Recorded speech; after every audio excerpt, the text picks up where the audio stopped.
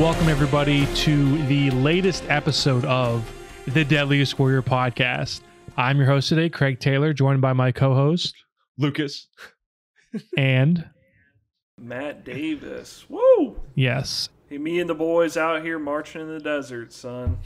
Right. Call us I'm gonna earn my Kepe Blanc one of these days. Right. Yo, how's your oxygen content? High? Not as high as some. higher than most. Higher than most, yeah. Then also, as always, in the ones and twos, we got Brendan. Hello. Yeah. So we have what I think is a much anticipated episode. French Foreign Legion versus Gurkhas. What are those? Yeah. Can I take the intro here? Sure. On, the Gurkhas, the fearless mountain assassins who take on the British Empire's most dangerous missions, versus the French Foreign Legion, the elite army of real-life expendables that France sends to do its dirty work. Yeah. I feel like those intros get longer and longer every real-life episode. expendables. You knew the jig was up for the French as soon as that intro happened. Yeah. And also on the topic of the intro, they say, I think it's Mac or Jeff, I don't know. For the first time on Deadliest Warrior, these warriors were not born in the country that they're fighting for, which I thought is an interesting premise. I can't say it adds that much to the matchup, but, you know, it's a little fun fact. Let me just get started with initial impressions of at least what you remember from this episode. I did not watch this. This is my first time watching this episode because it kind of started clicking for me during the back for back, which, as we established last episode, this played back to back with Zombies vs. Vampires. I was late to watching it. I think I texted you guys. I was like, did I miss anything? And you guys were like, no, not really. And I didn't bother watching it. And so this was all new, and it was exciting to watch a new Deadliest Warrior episode, basically. So, but obviously not really any core memories except for Nick Hughes, which obviously we'll get to. I vaguely remembered him. Lucas, what did you remember about this? Raise your hand if you didn't know what a Gurkha or the French Foreign Legion was like 48 hours ago. Yeah, that's about where I'm at. That was a recurring theme with this episode, was that nobody knew who these guys were. Now I will say, when I watched this way back in the day, I did know who the French Foreign Legion was, but I had no idea what the Gurkhas were, what a Gurkha was. And I went into it thinking, the Legion's going to wipe the floor with these guys. It's like, the Gurkhas, who? Yeah. But, first time I had learned about the Gurkhas from the show. This show has an embarrassingly high amount of first times for me. When I'm hearing about these warriors for the first time. All of season 3. But yeah, I remember you guys both being like, I don't know who these guys are. And I was telling people about the episode we're doing this week, and I'm like, French Foreign Legion versus Gurkhas. And they're like, the fuck is that, dude? All those people in North Carolina. What the hell's a Gurkha? Man, everyone was fighting over the guest spot on this episode. Yeah, Matt's telling the random hillbilly at the gas station, hey, what the hell's a Gurkha? They just glance over to two groups of people that fighting for some major world power that just kind of contracts them, dying for a country they don't even live in. Yeah. Well, real quick, I'll just add in Dorian. He says that the Gurkhas live in the oxygen deprived Himalayas, and it gives them a tactical edge. And right away, this is going to be fucking the crux of the whole episode, is this oxygen thing. It's like what they latch onto. Yeah. Jealous. So it's definitely a meme. It's a season 3, let's drop some obscure X Factor and make it this matchup is so close that this one little thing tipped it over the edge. But I find it hard to complain about the blood oxygen thing because compared to some of the other shit they've tried to skedaddle past us, I was like, well, at least this is like real. And you could put it as the stamina stat. It's easily representable. They just have more stamina. You can understand how it would go into like a computer game, Mm-hmm. like how that would be represented. You know, it's interesting. I guess I don't really know. Like, the French Foreign Legion is so, well conditioned and trained. So you kind of think like, well, how much of a difference could it really make? But the science is there, and so I don't know. I for once I'm kind of like, Matt, maybe you just need to shut your mouth on this one, and maybe if we're lucky, argue some different points. Maybe if we're lucky, there might be some health notes on this at some point during the show. Nice. Lucas is like, actually living in the Himalayas makes your lungs worse. That's why this episode actually took so long to come out. I actually traveled to the Himalayas and then measured my blood oxygen. I went to the Forbidden Mountain and I found the Yeti, but the Yeti was not moving.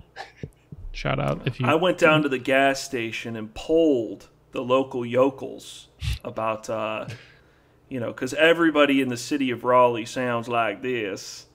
And I was like, what do you think, FFLs or Gurkhas? And they're like, who? Yeah. I went over to, Nepal, and then I'm like, oh, fuck, I'm not even supposed to be here. All right, let's stay on track. Let's rein it in. So, someone will know what that's from. Yeah, Matt. I will say this episode is definitely for the fans, in that I think that for the hardcore history people, I'm talking to you guys watching, that recommend these obscure ass people, I have no idea who the fuck they are, that these people should be on Deadliest Warrior Season 4. This episode is for you, because I feel like you got to be a history fan, know who the hell these people are. So I think it was maybe a love letter to those people, of like, okay, we'll fold and do these like relatively obscure warriors. Do you think they knew season 4 was not happening at this point? I don't think so, because again, remember the last Aftermath, they were talking about season 4 like it was a possibility. Yeah, this would have been filmed already, but oh man, they're rolling the dice at this point on vampire versus zombie. Yeah. But that is the last we're going to mention that episode, because I will say this episode, my overall impressions, I was like, it's decent. I enjoyed it. I thought the tests were fine. The outcome was fine. And I found myself I found it being overshadowed a little bit by the fact that I went to watch the Aftermath, and I remembered, this aired double alongside the vampire episode. And then I just remembered thinking, I started thinking about all the things I thought about that episode, and I was like, gotta stay on track. Yeah, you can't let that overshadow this. Yeah, I said it off camera, but I want to say it on camera. This is the last real episode of the show, pretty much. Yeah, the penultimate. Yeah. But I wanted to ask, as maybe a prompt, why do you guys think we haven't heard of either of these warriors before? Well, I don't know. Speak for yourself, man. Probably just because a realistic answer from me here is probably just because I don't know the French Foreign Legion, but the Gurkhas aren't very high in numbers, and I'm not from Britain, so I don't really know too much about Britain's army, I guess. Yeah. But I mean, the Gurkhas they were really prevalent during the World Wars, but after that their numbers are pretty significantly low. I think active there's 3,500 right now, so it's a pretty exclusive group, so not that well known, I guess. Yeah.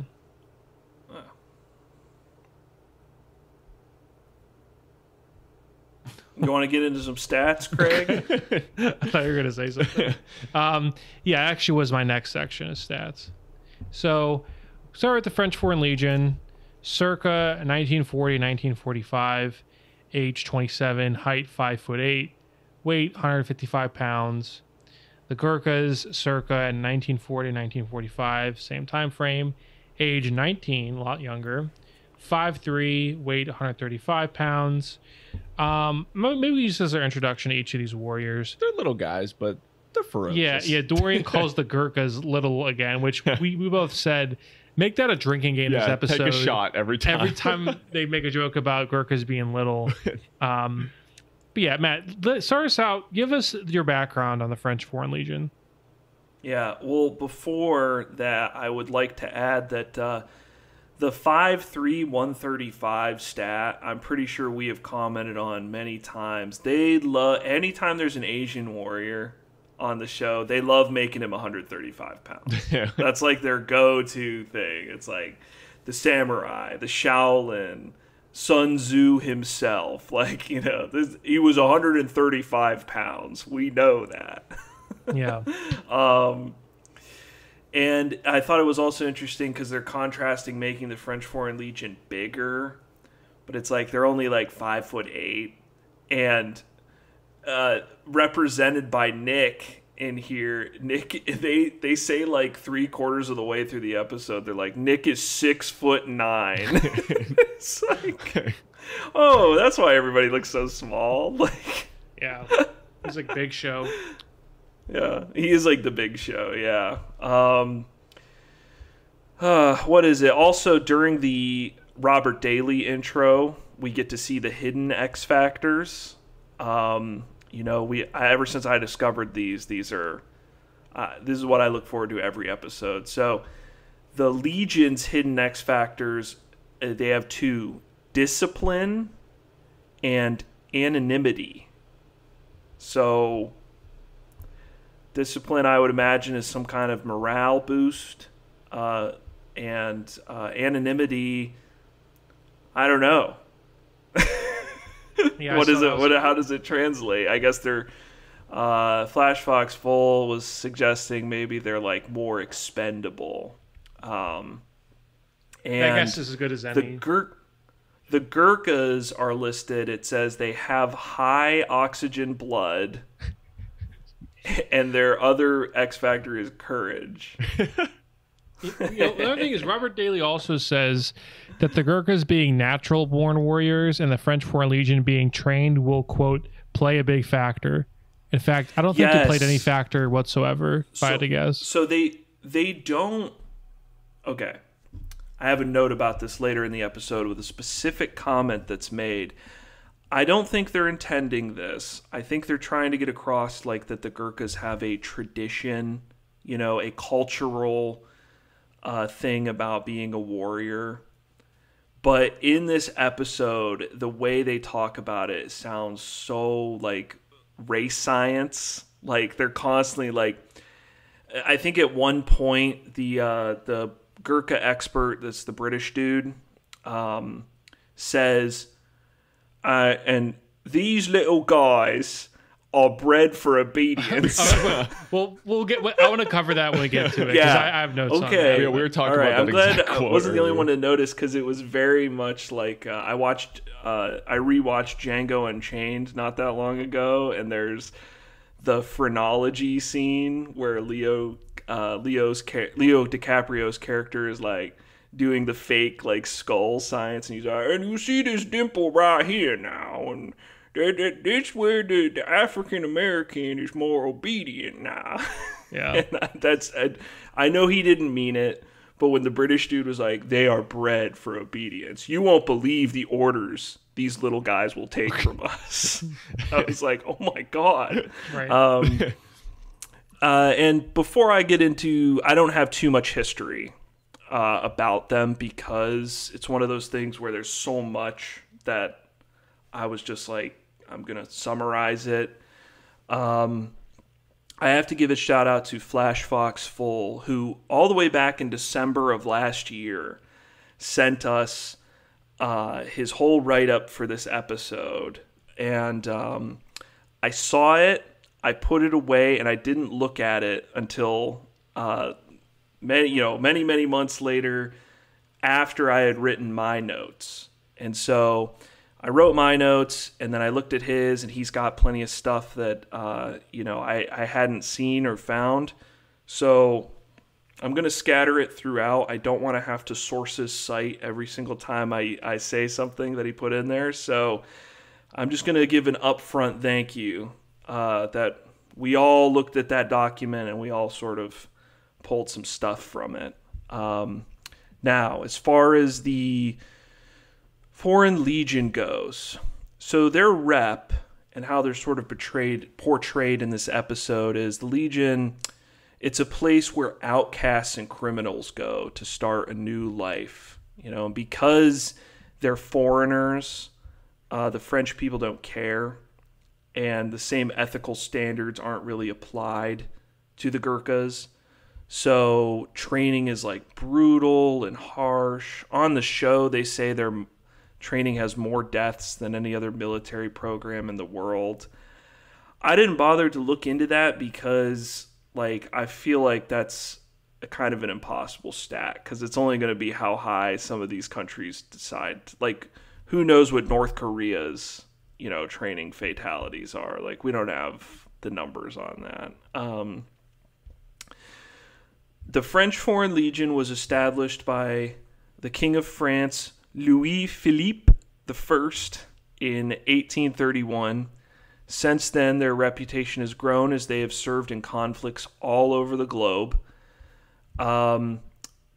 They show a map at one point, a patented Season 3 map where they're highlighting all the countries that the Foreign Legion has been in. And as I'm scrolling through their history, I'm like, wow, they were in all of these countries. So there's a cool side to it, and there's also, you know, there's a more cynical way of looking at the Foreign Legion in that this is a colonial power, right, that is taking what you have to assume. I'll put it this way. You probably don't have a lot of, like, well-off, rich people signing up for the French Foreign Legion, right? They're taking advantage the way, like, militaries everywhere do by offering, like, economic incentive, and then they're taking sort of troops from the places France is colonized, you know, and they accept from everywhere. And then they deploy them to do military missions in their colonies, you know, so it's almost like making people police themselves in a way. And, you know, I watched a number of, like, just free YouTube documentaries where they're showing footage of these guys in training, and I watched some for the Gurkhas as well. And sort of an unspoken thing in this episode, because this episode's very much presenting it as, like, it's all about valor. You know, these people are warriors and they want to fight and they want a chance to, you know, bring honor or something.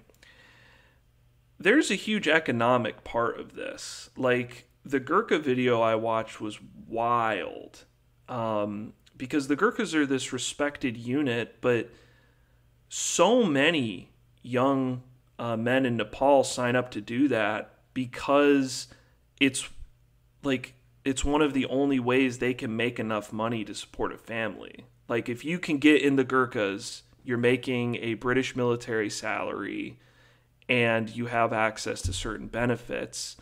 So these kids at like 18, 19 come in and they try to get in, you know, and the French Foreign Legion's the same way. After 3 years of service, you're able to apply for French citizenship. And there's also a really cool clause that says if you get injured in combat, you can automatically become a French citizen. And it's called, the clause is referred to as French by spilled blood. Which I thought sounded pretty epic. And, you know, they give you a salary. They give you a place to live. They teach you how to speak French. This is a doorway if you're someone living in, you know, one of these African nations that France has occupied forever. This is a chance for you to get your foot in the door and, like, become a French citizen, which could improve your life and the lives of a lot of people in your life. And I think it's important to recognize sort of the economic factors that go into both these groups of warriors. To quote System of a Down, why do they always send the poor? Right? Hell yeah. Yeah. It's interesting with the French Foreign Legion. They're like this almost like pulp hero, bad company, Suicide Squad. You know what I mean? Like, yes. Yeah. God damn it. Yeah. They are like those things, like this image of, this ragtag. I mean, they're basically, I kept thinking about, I'm a big Song of Ice and Fire fan. They're the Night's Watch from Game of Thrones. Like, when a man takes the black, the sins of his past are wiped clean. You belong to the Watch now. You belong to the Legion now. And there is something to be said for that kind of brotherhood. It's just interesting, and it does make for some pretty brutal training, and they do get sent to do some of the shitty missions, like a Suicide Squad kind of, because hey, these are just a bunch of foreigners, right? With the French, we can just throw these guys in there, and if every single one of them dies, the news isn't even going to talk about it, probably. Here's a question. If the French Foreign Legion are Suicide Squad, who is Nick Hughes? Margot Robbie. No. I don't know. What's funny is the movie I picked for the Legion has an actor who played Killer Croc in Suicide Squad in it. But did you say Nick Hughes would be Margot Robbie? Yeah. No, I changed my answer. Who's the shark guy? Because isn't Nick like a diver or something by King trade? Shark. King Shark. King Shark. That's my answer. Yeah, King Shark. I would say the professor guy is Jared Leto's Joker, the Jorker. Okay, yeah. In that he's annoying every time he talks. I wish he was off the screen.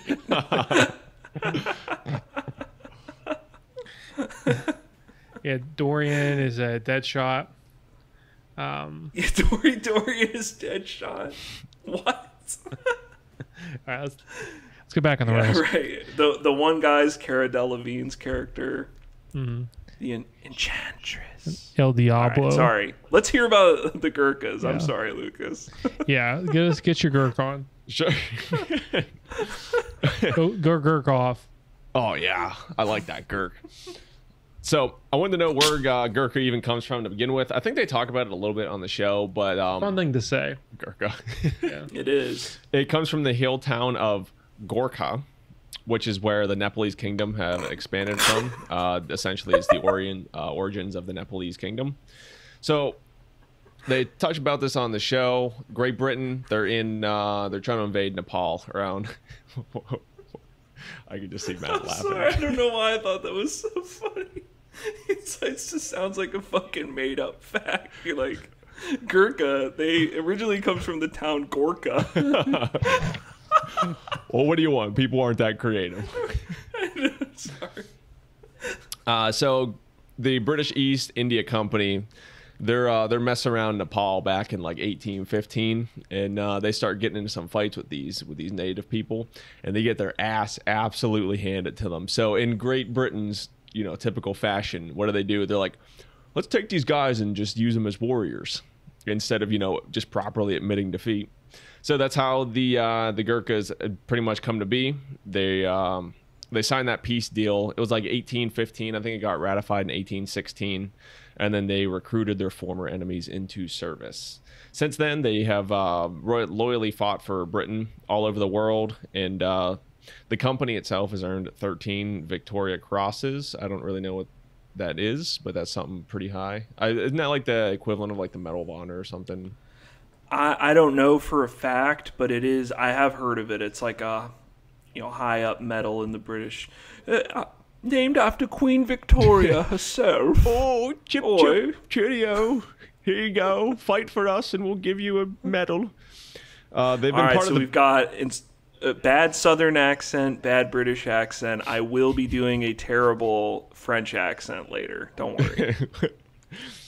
So they've been part of the British Army for 200 years as of 2015. Fought famously, that I just learned 48 hours ago in both World Wars. They hit their peak of 112,000 men in I think it was World War II. 43,000 of them died. 43,000 of them lost their lives in World War II.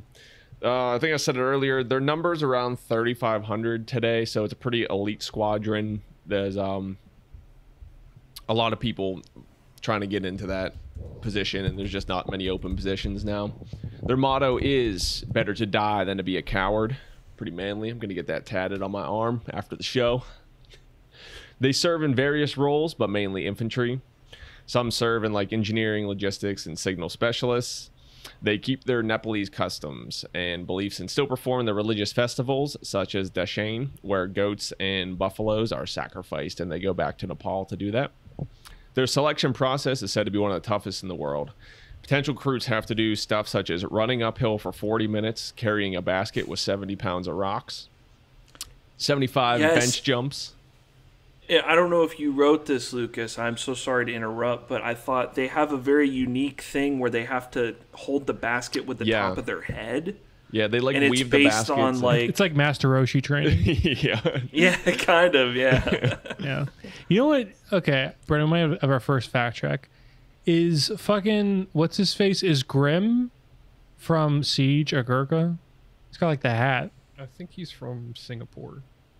But like a little the hat, you know, there's got to be some Gurkha overlap. He's Gurkin like a little bit, right? Yeah, he's a Gurk. But yeah, to continue. Sorry. Yeah, sure. Some of their other stuff they have to do 75 bench jumps. Not really sure what that is, but they got to do 75 of them in 1 minute. I think that's just jumping up and landing on a bench. 70 sit-ups in 2 minutes. Some serious strenuous physical tests are required. Each year there's around 10,000 applicants who try out, and there's around 240 to 400 spots per year for them to, so it's, you know, they cut down on the numbers significantly. Those who are chosen to serve, they serve a maximum of 30 years, but there's a minimum of 15 to secure a pension with the British government. So you still got to put in a lot of time. It's a little bit more of a crap deal than your 3 years to get French citizenship. My guy's got to do 15. You can apply for French citizenship. And then so they do have the right to throw your ass to the no. You know. By the way, I did confirm the Victoria Cross is the highest and most prestigious decoration of the British honor system. So you are right, Lucas. There we go. Yeah, they got 13 of them. My granddad has 3 Victoria Crosses. When I'm at the Battle of Gloucestershire. So, as of very recently, retired Gurkhas are now able to acquire the right to live in the United Kingdom, because apparently for like 200 years they weren't even allowed to live in like the United Kingdom after their service was done. But this was a movement led by actress Joanna Lumley, whose father served with the Gurkhas. This is well earned, as the Gurkhas have a famous reputation of being very brave, tough, and loyal even in the fiercest battles. They've served pretty much all conflicts that Britain's been involved in. A branch of them also serves the Indian Army as well now. So I guess there was some kind of like peace treaty deal going on where some of the Gurkhas were transferred to the Indian Army. So about the like you said too, I did watch a couple of the videos on their training. Pretty intense. If you want to look on YouTube, there's videos of like kind of surviving the cut type deal where you can just check out what their training looks like and some of the selection process. So the about the height, because I'm just going to address that elephant in the room now. Okay. It's actually talked about frequently online, and apparently their average height has increased with increased medical care and higher quality of food that many of them have been able to bring back to Nepal through this service. As Matt said, they kind of get like a, you know, this is one of the best ways for them to make money and support their family, essentially. Many people who live in these hill villages of Nepal are around 5'4". But to serve in the Gurkhas, they have a minimum height requirement of 158 centimeters, which is 5'2", and a minimum weight of 50 kilograms. So yeah, you could do some more research on them. I don't want to get too long-winded, but that's the Gurkhas in a nutshell.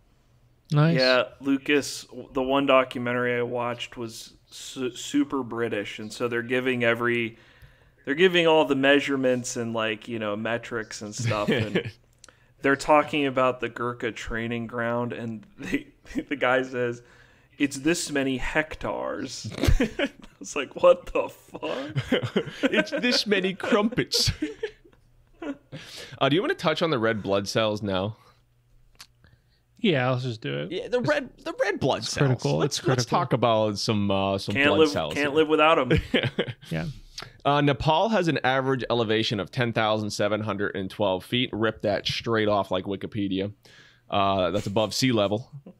And it's the country with the second highest elevation in the world. You want to know what the first highest is?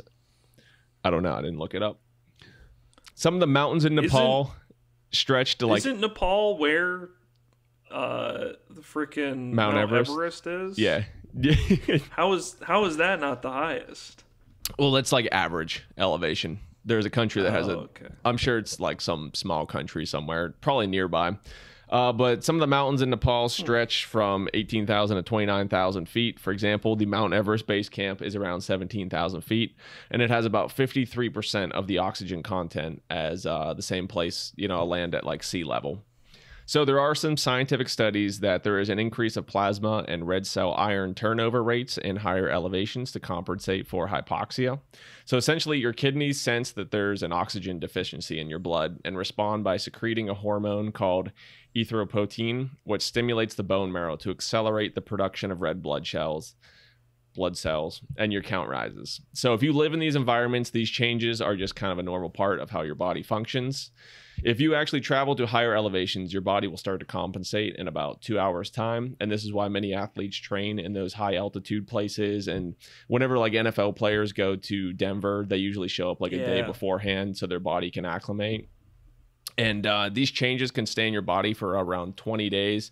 So sometimes athletes will go and do this altitude training so that whenever they go somewhere else, they have more oxygen rich blood for like the next 20 days so they can perform better. There's a lot of studies where people think that's performance enhancing essentially. Is it that significant enough to make a huge difference? I don't know, but that's what I found out. Yeah, they got more red blood cells. Nice. But they're a little guy though. Oh yeah, he's obviously. Yeah. You're not 6'9", Nick Hughes. Yeah, that matters very much. In fact, being 6'9" is actually a disadvantage when it comes to getting shot at. You're a bigger target. Back. I want the guy who's less. Oh, he would use a fancy word. He'd be like, less target area. You cannot acquire in your sight picture.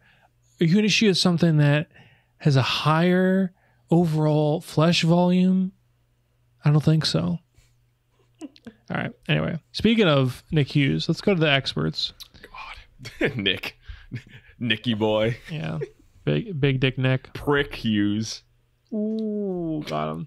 So we got Rashtra Rai. He is listed as a retired 20-year Gurkha soldier. My research, I found he has a pretty active Instagram. Appears to be a fitness and combat instructor. I found a hype video of him on what I believe is his son's YouTube channel. And he's kind of just what he says he is. Next, we have Lieutenant John Conlon, who upon the first frame of him being on screen, I knew this motherfucker was British. Like, I saw him, I'm like, that is his British handler. His Nigel Thornberry looking ass. Right. I said he looks like he carries around bookcases with him everywhere he goes, and he like looks at him with a magnifying glass. Right. So he's retired British Gurkha commander. He's also a Gurkha historian. Now, next thing, and he's an officer of the Gold Dragoons, which is some kind of high society polo club. Again, just a complete caricature. I did find someone. So this is where it gets a little bit interesting. Nothing really juicy. I got to pull up TikTok for this. He goes, Sorry, lad, I know you served well in the Gurkhas, but let's just say you're not quite the character we're looking for at our polo club. Yeah. Right. So I found someone asked a question about the Gurkhas and on Quora, I should say. And this guy had this very thoughtful answer. And he had his same name of John Conlon, and he had a TikTok in his name. This TikTok has over 100,000 followers.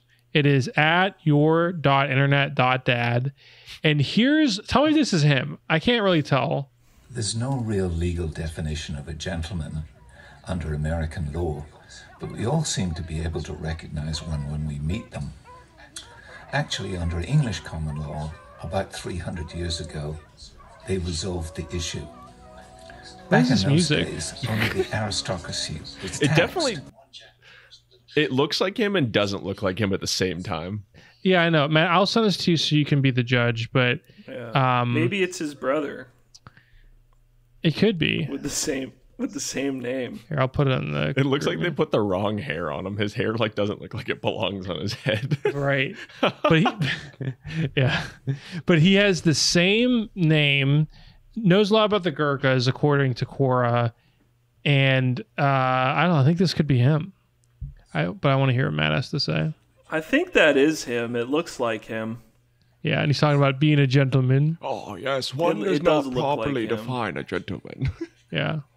I mean, he's got 100K followers. I don't know if he bought those or what, but... To be a gentleman, you have to invade a country and make them your warriors. Right. But yeah, that's Mr. Internet Dad.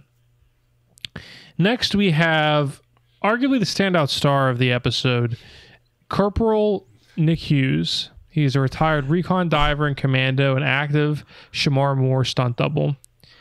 Dude, as soon as he showed up on screen, my first note was, you can immediately tell this guy is the heel. Yeah. He is going to be cocky. He's going to be annoying. Right. Just by how he looks. He's like big, bald, he's got a goatee. Then they're like, he's Australian. I was like, oh, come on. What's nuts about him, he shows up and you look at him and you're like, he's the most vocal member of that team, but somehow he's like not the douchiest member of that team. No, and I actually noted, he actually turns out not to be the most annoying one.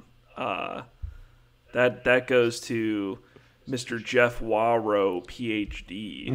Sorry if you're watching this, Jeff. I'm sure he is. Yeah, come on the pod and defend yourself, bitch. Yeah, don't quit your day job, Jeff. Fucking bitch. All right. So let's style it up a few notches. You fucking piece of shit. Kill yourself. No. Okay. Okay. Nick Hughes. So I guess maybe I missed something. Did he say he was part of the French Foreign Legion or no? Yeah, he does. So he's Australian. How did that work? Legitimately, I didn't quite understand it. So because the French Foreign Legion recruits from everywhere. Mm-hmm. So he's a foreigner, so he signed up for it. Do you think he was a criminal? That's what I was hoping you'd find something about that, because he specifically says everyone in the French Foreign Legion, just your criminals and scumbags, and they're like, then he's like, I was in the French Foreign Legion. So I was like, do the math. Yeah. In my completely made up headcanon, this guy was a crime boss or something beforehand. Yeah. Here's the thing though. When you join the French Foreign Legion, you can change your identity. You can pick a new name and be whoever the hell you want. So Nick Hughes is a fake name too. It's not very Australian either. Why didn't he go with Nick Huge? Because he's big. I'm just saying he could have had a criminal record, but under a different name. And then when he joined the Legion, picked a new name, all that shit got washed away. I don't know. I'm not saying that's what happened. Yes or no? Do you think he's a criminal? No. I'll say yes. Pussy. No. Nick, he come on. seems like a guy that just joined maybe for the adventure of it or money or whatever. Yeah. I don't know. The lifestyle. Right. Your And he doesn't mercenary really type. talk about French Foreign Legion stuff or him having to make some difficult choice. I get the impression he's more of like a mercenary guy. So Nick Hughes, I found his combat instruction DVDs with some amazing box art, which Lucas can see. $199.95 For a 6 DVD package set of how to fight. Excuse me? Here, I'll throw this in the $200 for 6 DVDs. I mean, what the price Oh, on yeah, your for Was that the actual DVDs. Amazon price? Because that's like on the cover of the DVD. It's like only $199.99. it was unavailable. So I guess darn. you can assume it's right on the fucking While you're thing. reading the rest, I'm gonna try to find a copy online. What was it We called? brought it up earlier. I bought like a full box set of like all 8 seasons of Game of Thrones on Blu-ray, and that was not that much money. That was less than $200. Yeah, That is insane. Oh shit. I'll add to my wish list. See if anyone out there Are wants you to buy sure me it's not Nick in Hughes Australian Legionnaire. dollars? There's a dollar sign here. I'm sending it right out of the group kangaroo name. bucks. Check it out. Let me know what you think. A killer box art as well. I'd hang that up in my room. That poster. Oh hell yeah! Look at that.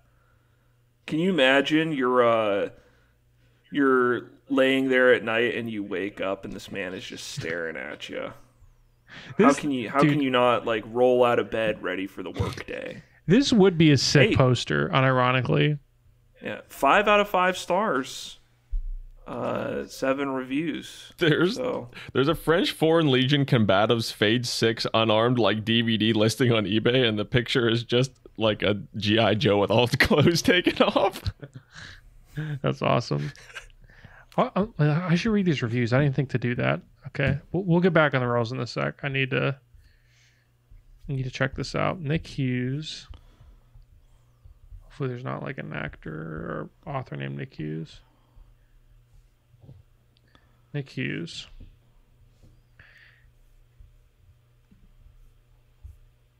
Oh, what the fuck? Where'd it go? I can't find it again. I think I linked to it or something. I got it right here. Oh, look at the reviews. See what they say. If there's any reviews. There were 7. Some of my favorite training DVDs. Outstanding series. It's got like all 5 stars. FFL Combative Series. Top class material. Do you think these people all paid $200? I know we're off of Nick Hughes, Oh, we're still on. but it is. Well, I know we're off. We're on Nick Hughes right now. The previous guy we were talking about, John Conlon. It's funny that we mentioned like how British he is because I went back and double checked Flash Fox Full's notes, and he wrote on there that in his bio it says he enjoys fox hunting, Yeah. which is just a very stereotypically British thing. Like, oh, me and the hounds are going out today. I'm an officer in the Gold Dragoons. Me and the Gold Dragoons. He's like a caricature. Come now. God save the Queen. We'll go fox hunting. Be back in time for tea. Okay. Oh, yes, indubitably.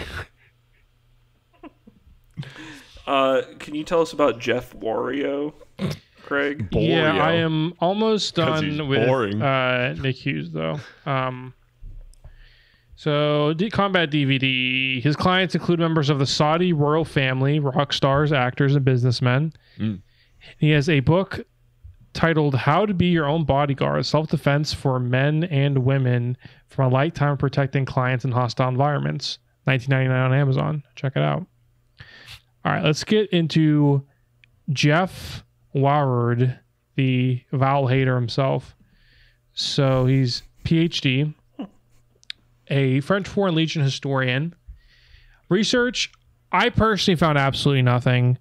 However, notes from Flash Foxful says legit professor of military history at UNT. I will take his word for it. Even has his own Wikipedia page, seemingly still works there, and has a specialty in European military history. hosted a History Channel show called Hardcover History, where he discusses with authors about history books. It definitely exists, but I can't find it streaming in the U.S. I don't know. This guy has a pretty unique name, and I found jack shit. So, yeah, I'll go figure.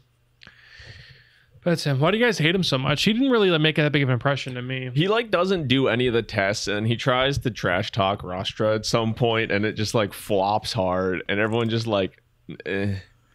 He has very little camera time, but he just rubs you the wrong way that 30 seconds he's on camera. Yeah, he's always doing the little minion thing.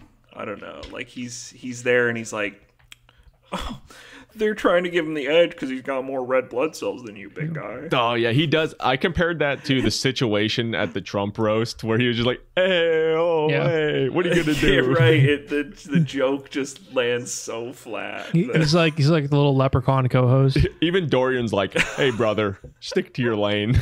Yeah. Yeah, Dorian puts him in his place.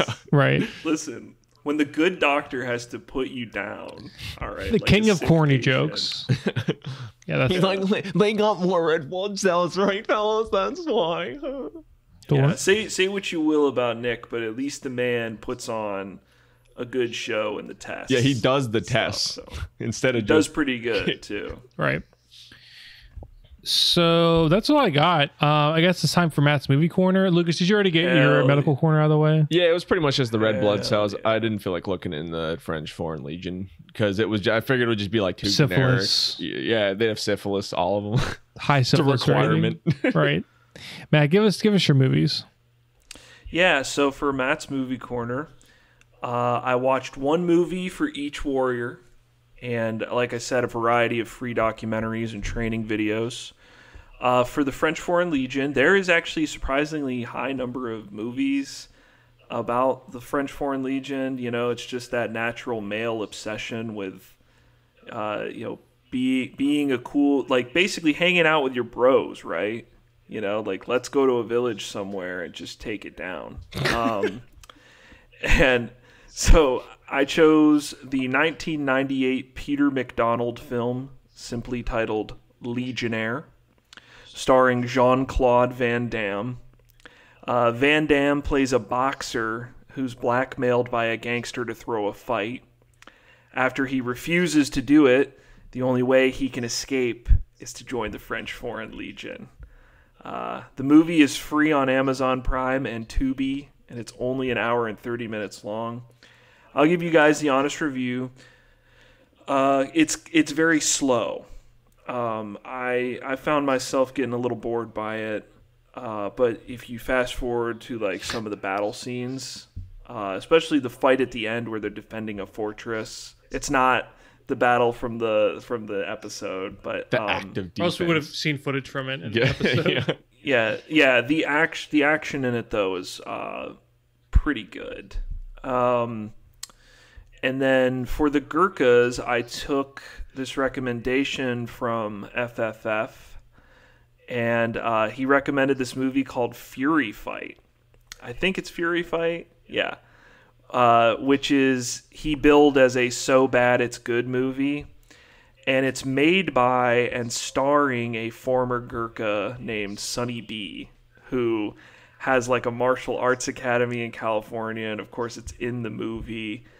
It's very much if you watch Best of the Worst on Red Letter Media, you'll know about Len Kaczynski. And he's a guy who is just a martial arts guy who makes these movies where he's the action hero, and he beats people up and he gets the girl in the end. And this movie, it's also free on Amazon Prime. And it's only an hour and 20 minutes long. And my review is that it's awful. It's so funny because I can't even call it a B movie, because I literally the day before recording this watched a B horror movie. Some of my wife's friends were in this horror movie, and it's a B movie. And it was actually you could tell it was a B movie, but it was pretty decent. This movie is awful. This is like, it's like incoherently bad. Yeah, it's none of it's good. You only watch it to kind of laugh at it, and some of it's pretty funny. I did watch the whole thing, unfortunately. I wrote, "You need the endurance of a Gurkha to make it through the entire thing." So those were my two movies. You got Fury Fight starring Sonny B and Legionnaire starring Jean-Claude Van Damme. So those are my recommendations if you want to, recommendations as companion pieces for this episode. Right. All right. Well, with that, why don't we get into the actual episode, boys? I want to say, Triple F, did you watch that movie when you sent it over as a recommendation? Let us know in the comments. Yeah. Well, notwithstanding, I don't think he's going to answer in time. Triple F, Xander Cage. Yeah. I don't think he's an answer in time for us to put the video up. Oh, I'm saying like in the comments once it's yeah.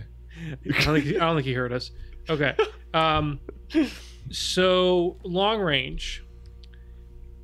We have I just call it long range. It's the best thing to call it. The Browning automatic rifle. Stats are an effective range of 600 yards, which I feel like is pretty goddamn far. Because it's not talking about max range, because they always flip around. This is effective range. I feel like that's long. 6 football fields for an LMG for an effective range, but, you know. Do you know it's also known as the bar? I will get to that, actually. So, I will not be referring to it as the bar. It's the BAR. The bar. That's what it's called. So it's 450 to 650 rounds per minute, 20 round mag capacity, weight 19 pounds. And I wrote that it's not the Browning that I initially think of. And then I just realized after writing that Dan and I had the same conversation at World at War about how the bar is a Browning. Because I accidentally called the BAR in World at War a Browning. And Dan was like, well, you're not really wrong. And I was like, well, what does BAR stand for? And then Dan was like, yeah, oh. John Browning. Right. Yeah. Friend of the show. So Friend of the show. Yeah. So this is for all you gun nuts, just, this is the BAR from World at War.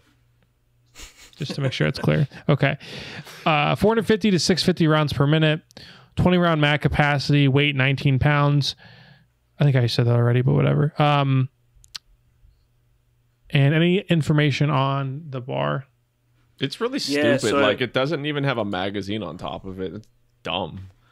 Right, yeah. Why would you load it from the bottom? I also noted, because they didn't include the cartridges on on either of these rifles. They don't put it in the stats for the bolt actions either, but they make mention of the rounds. The BAR fires the 30-06 Springfield, which is sort of like the standard cartridge of all the U.S. World War II guns. It's like you have the 30 caliber, and then you have the 30-06. And, like the M1 Garand and the Springfield fire the 30-06. So this is chambered in a big, chunky round. Yeah, your uncle goes and shoots deer with it. What's that? It's the round your uncle shoots deer with. Yeah, it is. So the BAR was invented. The BAR was invented. God damn it, Craig. Was invented in 1918, and it saw heavy use with American forces during World War II and Vietnam.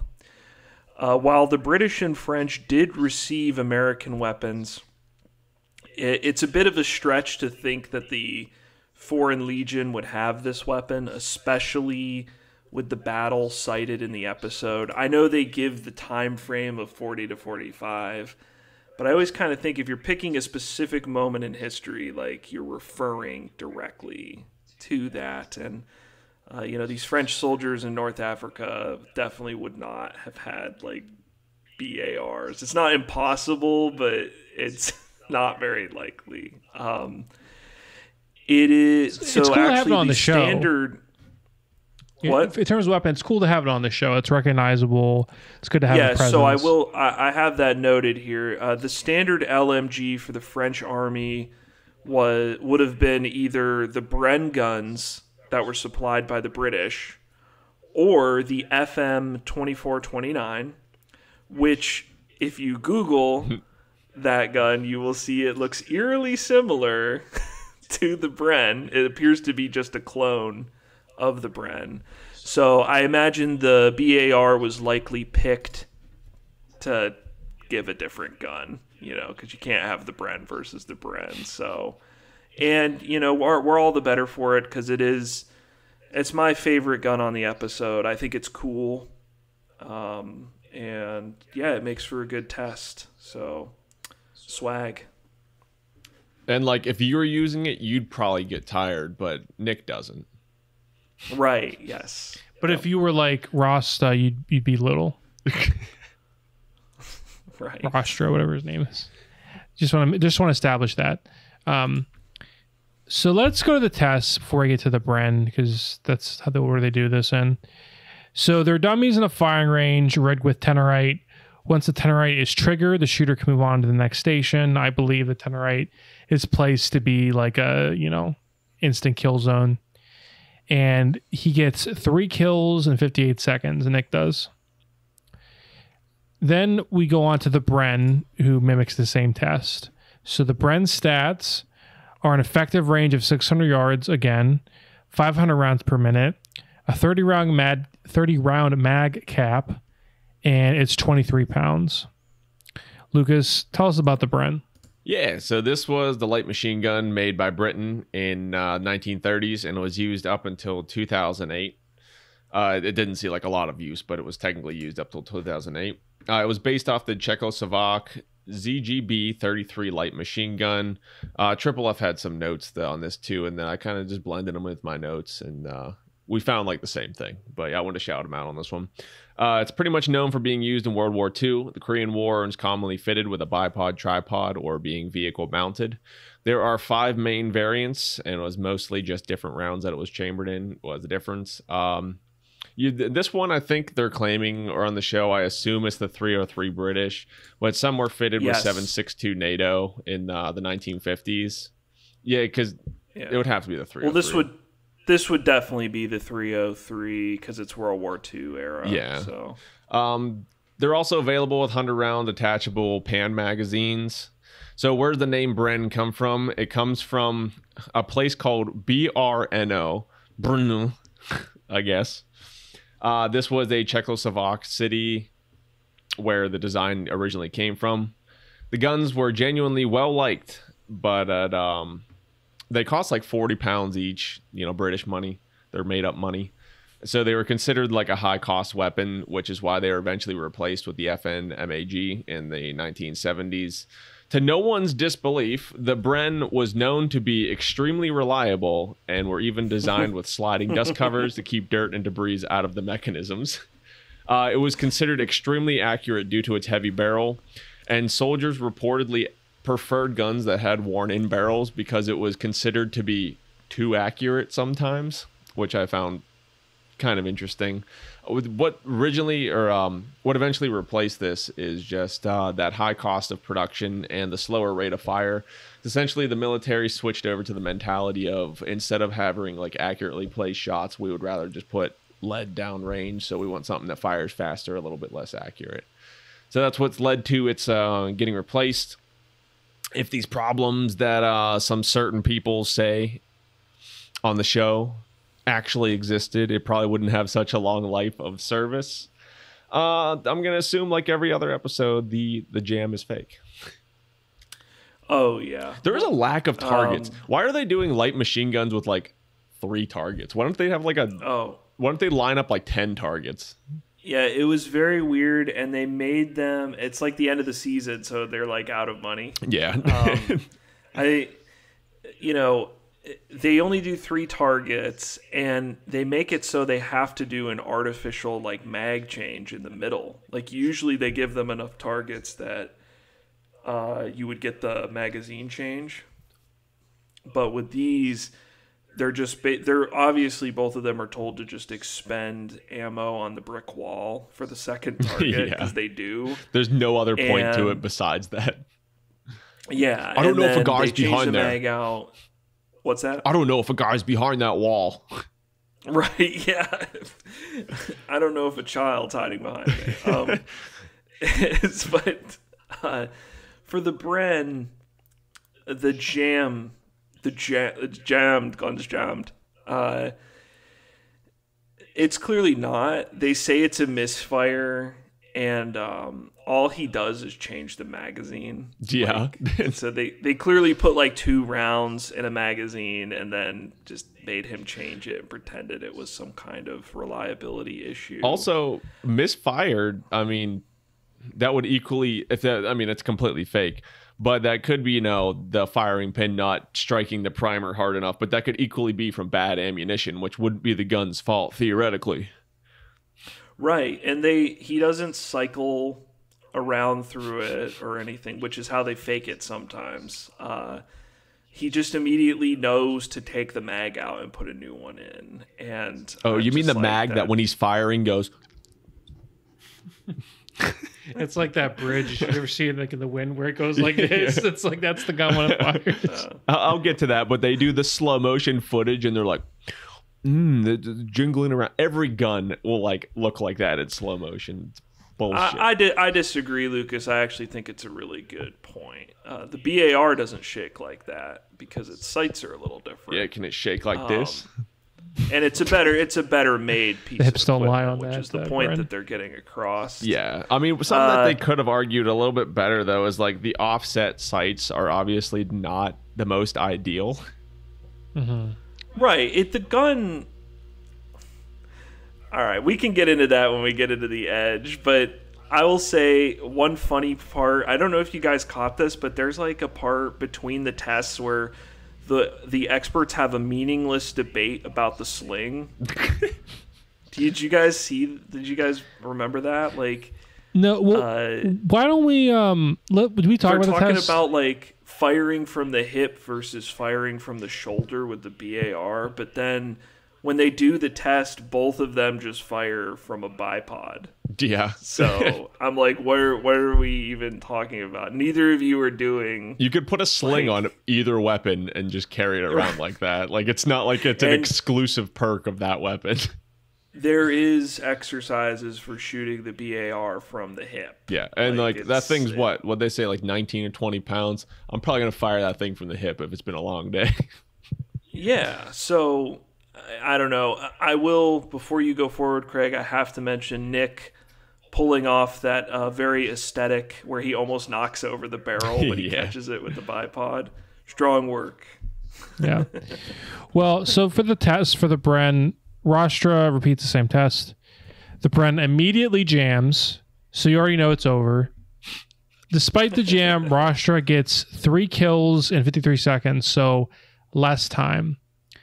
Probably because he's so small. He was booking it like he had something to prove. Like, watch him run with that gun. He is like... I know, he was fucking moving. You could see the oxygenated blood coursing through his veins. Yeah. Yeah, but... so let's get to the Edge. In an analysis that I've never seen done in another Deadliest Warrior episode, Max says that because the sight and the mag jiggle from the recoil as Rostra shoots, it loses the edge. And also says that the bar is more versatile. I'll leave it to the gun guys to fight it out from there. What do you guys think? I don't think it's a good enough reason for an edge. That's about it. Especially considering how much faster he was even with the jam. Yeah, I mean, there's reasons why the bar can be better to me, but I would slow your roll there, sir, because these jams and the time limits on these tests are not reliable at all. Just like the bar. Got him. What do you mean? I'm just kidding. There's definitely some fuckery during the test, but the edge is correct here, and I agree with the point they're trying to make. I'm sorry. I know that you read on Wikipedia that it says the Bren is very reliable and people love it. It's also a piece of shit. No, I interviewed. This reminds soldiers. me very much of the season 1 Sten versus Thompson comparison, where you have a British weapon that is being mass produced and they are just getting it out as quick as they possibly can, and that's why you have shit is jiggling on the gun. You have a fucking dumbass mag in with the Sten. It's loaded in on the side. With the Bren, it's coming in at the top. It's not ergonomic. Gravity assisted. It's something that is mass produced. The BAR, on the other hand, now that is American manufacturing power, baby. It's a better made gun. It's more expensive. And I think the results speak for themselves. It doesn't jiggle in the slow-mo. So, listen, I think they got it right. BAR, edge, baby. And it's got a bigger round, too. It's more stopping power. Yeah. Yeah. I mean, outside of the Gurkha I was bias. waiting, Lucas, for the... I mean... I can't even come up with a valid counter argument, honestly, but... I'll come back around,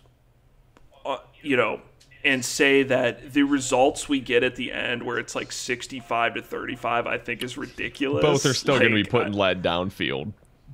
I'm like, what the fuck? Like, how did it get... I will Like, you say- look at the... When it comes to, I didn't disclose this. I was 100% rooting for the Gurkha watching this. So we got the Bren boys over here at the table. I thought this test right here was going to be like the death sentence. Yeah, with I the was jam, like, oh, you lost like the machine gun. This is going to get most of the kills. And the I'll tell you what, lads. When I was watching this, knowing the outcome, I think the writing's on the wall as soon as they introduce Nick. Because you can tell that he's the bad guy of the episode. And I was like, this right here is the warning signs. The writing's on the wall. Like, but yes, you are right. When that jam happens, it's like, okay, here's the edge that they're gonna get. Just skip ahead. I thought it was. Mac is on his shit in this though. Everyone else comes in with like, He is. I think this, and Mac's like, shut up. No, it's this.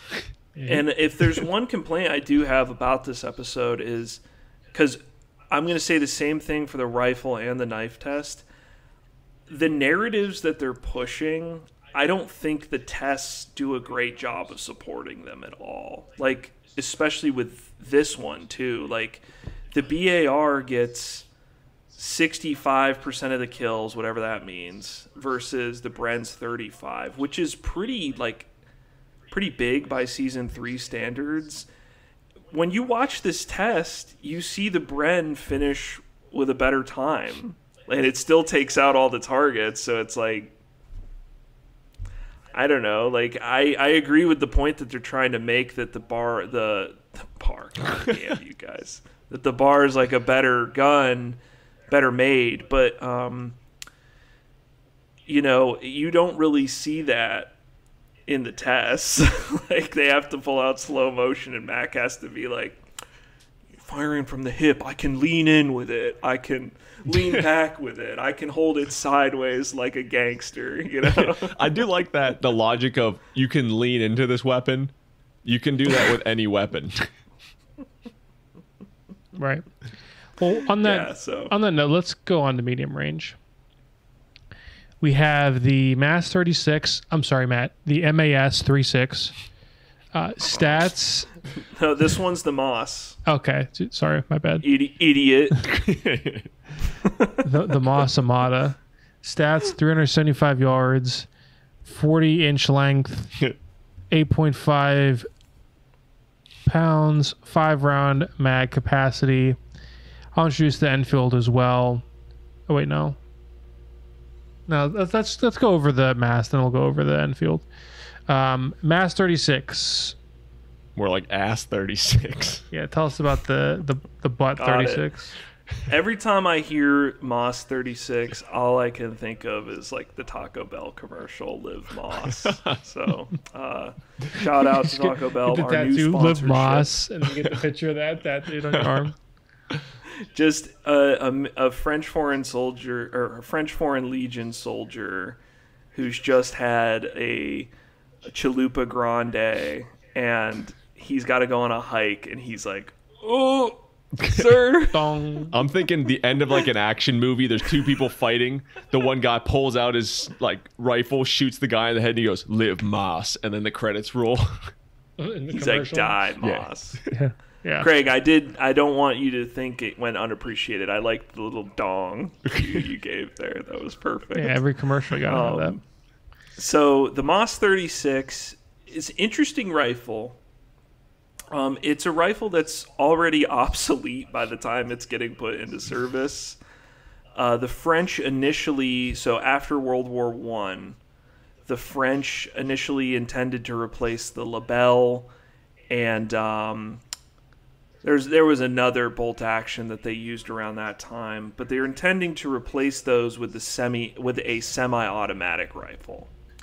But the rollout was so slow that they ended up having to create the Moss 36, and it was only intended to be a stepping stone, like, a backup quarterback before you draft your new rookie. But the Germans didn't get the memo, and the war kicked off, so it had to see action. For gun nerds, if you want to know more about the Moss 36, I would highly recommend checking out the Forgotten Weapons video on it. So Forgotten Weapons is a YouTube channel. The episode on the Moss 36 is really interesting. So it's sort of this, it's a really well-made rifle, but like it's so weird that they make this gun in 1936 and put it into service. It's like, and it only holds 5 rounds. It's like, what the fuck? Yeah. So yeah, that's all I got on it. Okay. Now moving on, Matt, we have the ENFIELD number 4 rifle. So stats are a 550 yard effective range, length 44.5 inches, 8.75 pounds, 10 round mag capacity. Lucas, what can you tell us about this gun? Is this the second time we've had the Enfield on here, or at least a variant of the? We Enfield? got the SML Lee in the Lawrence of Arabia episode. That is right. This is one of the many variants of the Lee Enfield rifles, main firearm of the British Empire during the first half of the 20th century. 10-round box magazine was loaded, 303 British caliber again. It's fed with the 5-round stripper clips as seen on the show. Part of the gun names come from the part of the name of the gun comes from the designer of the bolt system, who was James Paris Lee. Other part was where it was created, the Royal Small Arms Factory in Enfield. Number 4 variant was a batch. There was like 2,500 number 4 rifles that were made for trials originally. And this model was officially adopted in 1941. Perfect timing for a world war. Number 2. This number 4 model was stronger and easier to mass produce, although it was slightly heavier, and it paired with the number 4 bayonet. Cost around dollars, Britain. 7.75 pounds to produce. 7 quid? 7 quid. 7 quid and 6 pence. Oh, what are whatever you, a that silly means. nanny? Part of that is just out of control. It's out of the You remember that? You guys remember that meme when Harry Styles got mugged, and someone posted a tweet, and it was like, "Oi, Harry, give me all your fucking quid, you muppet, You muppet." you muppet." I remember that. There's a million Lee Enfields. Everyone knows the Enfield. Yeah. Yeah. All right, well, let's get on to the test. So we got the good old shooting a ballistic gel through a crony. Intended purpose. Yes. The crony. Mass gets a 2,647 feet per second. The Enfield gets 2,417 feet per second. Now, the Mass is given not the formal edge, but they say it performs better in this test. I am legitimately confused because I thought we learned last episode that less velocity was better. Well, that was last episode. Things change. Yeah, Craig, that was the last episode. The laws of physics change between episodes. It also is interesting, Craig, because the 303 is slightly bigger than the cartridge the Moss is firing. So the Enfield's firing the 303 British, and the Moss is firing the 7.5 by 5.4 French round. If you pay attention in the episode too, Nick kind of like fucks it up when he's introducing the cartridge. He's like, it fires the 7.45 by 5.445 round. It's got a 5-round magazine, and the round they used was the 7.5454, which is this one here. Very fast, very accurate. He's listing off a whole bunch of shit. The 69 by 69 like, rounds. Sir, that's not a bullet size. That is the amount of light years that the Spartan shield sends you into space with. Right. When you get hit. So it's 7.5 by 5.4. Now, the Enfield's 303 round translates to 7.7 by 5.6. So it's actually slightly bigger, but I guess with this, it's greater muzzle velocity, so a larger temporary cavity. I honestly am a little... With the last one, Craig, it was sort of a... What guns was it? It was the SMLE and the Krag. Well, whatever. Look, I don't fucking know. I think they're just trying to set up that one has got the bigger bullet, but the other one's got, other advantages. So I mean, this is where like even I'm picking up on this because last episode they're like, it's like a laser, but there's no tumbling effect. Versus the lower velocity, you actually get much more stopping power and carnage. They get a hard on for temporal cavities. Yeah. Like, towards the end of the show here. Versus this, it's like it goes right through the gel torso, creating a bigger temporary cavity. The Moss needs all the help it can get because they do fuck the Moss in the tests by not giving the guy I don't remember that part. What's that? I don't remember that part. They Was don't that the give him cut? a fucking stripper clip. Yeah. And so the time is like way more. Right. Well, let's go on to the second test. So we have a long-range moving target test that both participants do, which, just a minor note, I guess it is nice that they have a head-to-head test. It makes it maybe a little bit less varied in the action, but I think people would ultimately prefer this rather than two tests that have nothing to do with each other. Well, don't worry. These tests agree. will actually be used, and Mac just won't come up with something on the spot again to determine the edge. Don't worry. That's good. So in this test, they have moving and static targets. The Enfield gets a time of 2 minutes, 7 seconds with 13 hits, an 80% hit ratio on the static, and a 50% hit ratio on the moving targets. And then the Moss gets a time of 254 seconds, 14 hits, 60% hit ratio on the static targets, 80% on moving targets. We get, as we kind of alluded to earlier, a very bad vibes moment after the Gurkha test where the British guy says, "Gentlemen, when you look at Rai, you're actually looking at 200 years of military tradition. His father fought in Burma. He has wanted to be a soldier since he was 5 years old. They want to obey. They want to be disciplined." By the British. Yes, he, quote, "They want to obey. They want to be disciplined."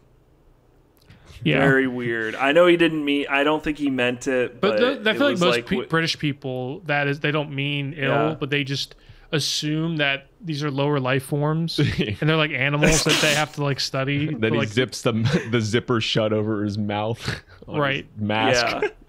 Yeah. I think we've said all that needs to be said there. Yeah. So during the test, I will just point out what I mentioned before, that they do some reloading in the middle of the test, and the Lee Enfield uses two 5-round stripper clips to reload its 10-round magazine. I would just like to say, when they did the SMLE test, if you remember, they did a little goof where they said he uses a 10-round stripper clip, which was really funny. But in this, they're willing to admit that they use 2 5-round ones. And then they make the Moss load single fire. And they give the implication that, like, it doesn't have a stripper clip, but it did. My theory is that this rifle is way more rare than the Enfield. You know, the Enfield, there was like 1 billion of them made, so you can find them today, and you can find accessories. The Moss 36, far fewer produced, and I'd be willing to bet they just could not find stripper clips for the damn thing. Probably so not. That was my assumption. They just decided to make do. That's fine, but what I don't like is that they, you know, if you were actually doing testing for this, you would account for that. You would be like, okay, well, maybe the Enfield guy gets 1 stripper clip and then he has to load the last 5, right? He's still going to get a better time because he has to reload less often. Or you would just give a handicap to the Moss a little bit on its time. But they don't do that. I think this is very similar to the Lawrence versus Teddy episode, where you do have a bigger guy with the smaller rifle, and I think he performs a lot better with it. Especially with these old bolt-action guns, it helps to be a bigger dude. And then you have the smaller guy with the bigger rifle. And so when you do these accuracy tests where they're shooting at the targets, I think Nick outperforms Raw, but you know, he ends up getting less of a time because of the, you know, the not having a stripper clip. So this test also has like the wild editing where in between every shot they like have to get comments on it, like, oh, he missed that one, oh, good hit, oh, it's like, oh, he missed, oh, good hit. Yeah, looks like you missed. There you go. That is a hit. Oh, dead center. Nice. Oh, nice. Nice. Right? He missed it. Missed that too. Missed it. Nice. That was a hit. That's clean. There you go. Bring it home. Bring it home. Missed it. There you go. Nice shot. Excellent. And again. Nicely done. Man. Excellent. Yeah. Oh, it is missed. some chaotic editing. Yeah. Also, one thing I point out when we were watching it, and I will put in the clip obviously to make it easier, I'm pretty sure the gun sound is fake. Oh, definitely. Because it's the exact noise over and over again. Yeah. So you be the judge. Yeah, the French one goes. I think their audio just gets fucked out there. Yeah, but yeah. So that test, whatever. I think Nick was a little too big for this test. Yeah, and the Gurkha is just little enough. He was booking it. He's a little dude. He's a little guy. Yeah. He's like, because he keeps getting trash talked. This is like the 3rd time he's got trash talk. He is booking it. Like, he has something to prove on these tests. Right. So Edge goes to the Gurks. Anybody got anything to say? I mean, the reasoning they give is sort of, I mean, the Enfield's bolt, it's like has a bolt that's like known for being really smooth and easy to operate, and you could probably fire both guns without moving your head if you knew how to operate them both. But I mean, yeah, Mac just kind of like pulls this one out of his ass because they need someone to make a decision. Yeah, I would. I think Jeff brings up the reload, like the overall times, and he's like, you know, the Moss really gets killed by the reload, which is an invalid opinion, so I'm throwing it out. Dorian tries to give the edge to the Moss because Nick does better on the moving targets. Well, that makes for a better test. I think something like that is much more up to the operator rather than the rifle. And so Mac, I think, delivers the only really salient points that any of them give, where he's like, you have a 10-round magazine versus a 5-round magazine, and you have the bolt, because the Enfield is famous for that, as you mentioned, Lucas. We mentioned the Mad Minute in the SMLE episode, and you're able to do that because the bolt on the gun doesn't come back so far to make you lift your head up off it. So you can keep your cheek weld firmly in place and your eyes down the sights and cycle a new round, which creates a greater rate of fire. And you know what? The Moss, even if it's got better stopping power, 303 is plenty big enough. Yeah. It's gonna put a man down, so I would definitely agree with the Edge, just based on, the Enfield's a legend, and proven rifle, greater magazine capacity, greater rate of fire. I would give it the Edge. And I stick to my point that I made about the BAR versus the Bren, where I don't think the test does a very good job of conveying what they want it to convey on the show. I think Nick walks away looking better, in my opinion, in that, hey, his gun's got greater stopping power. His gun, he did better on the moving targets than Raw did. So it's I walked away from that looking if you're just looking at this test, yeah, the reload sucks, but you have 5 rounds. It's only 5 guys on the enemy team. If he's able to hit, 4 out of 5 of them, that's more than enough. So, again, I don't think the test does a very good job of conveying what they want to. And as Lucas mentioned, Mac just sort of has to swoop in and pull it out his keister, just okay, idiots. Since none of you can do what you need to do, let me tell you what's getting the edge here. Even that, are these hits even real in these tests anymore? Because Nick gets 50% on the static targets and 80% on the moving targets, and you're just it's a little fishy sounding. Right, and is that shit even real? Yeah. Is it real? Are the times real? Probably not. This shit's all Right. This shit's all fake, dog. Yeah. Does Abella Danger have that many stepbrothers? I don't. The answer's probably no. Right. I hope not, based on what I've seen. If I have, I've seen some fucked up shit. No, I'm just kidding. Okay. Am I? Close range. So first weapon, the kukri. Stats 15.5 Another inches fun long. word to say. Kukri. I think of Kukri. potpourri.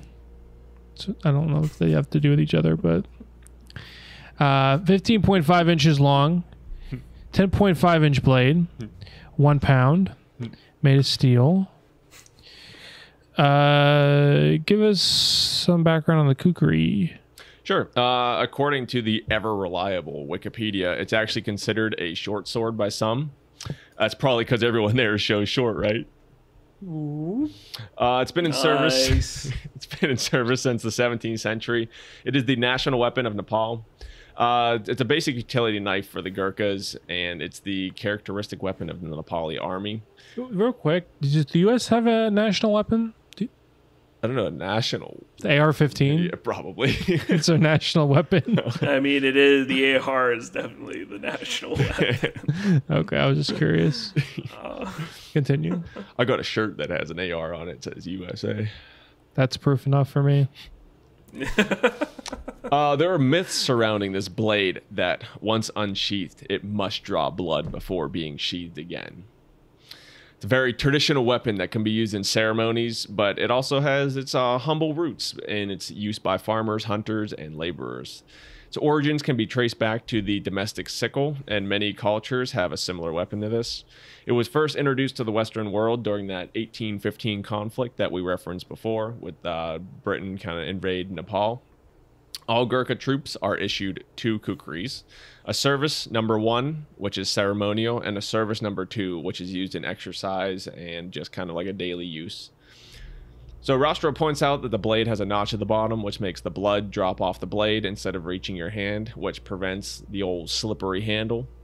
It has a second meaning that represents the teats of a cow as a reminder that it should never be used to kill a cow, as they are revered and worshipped in the region.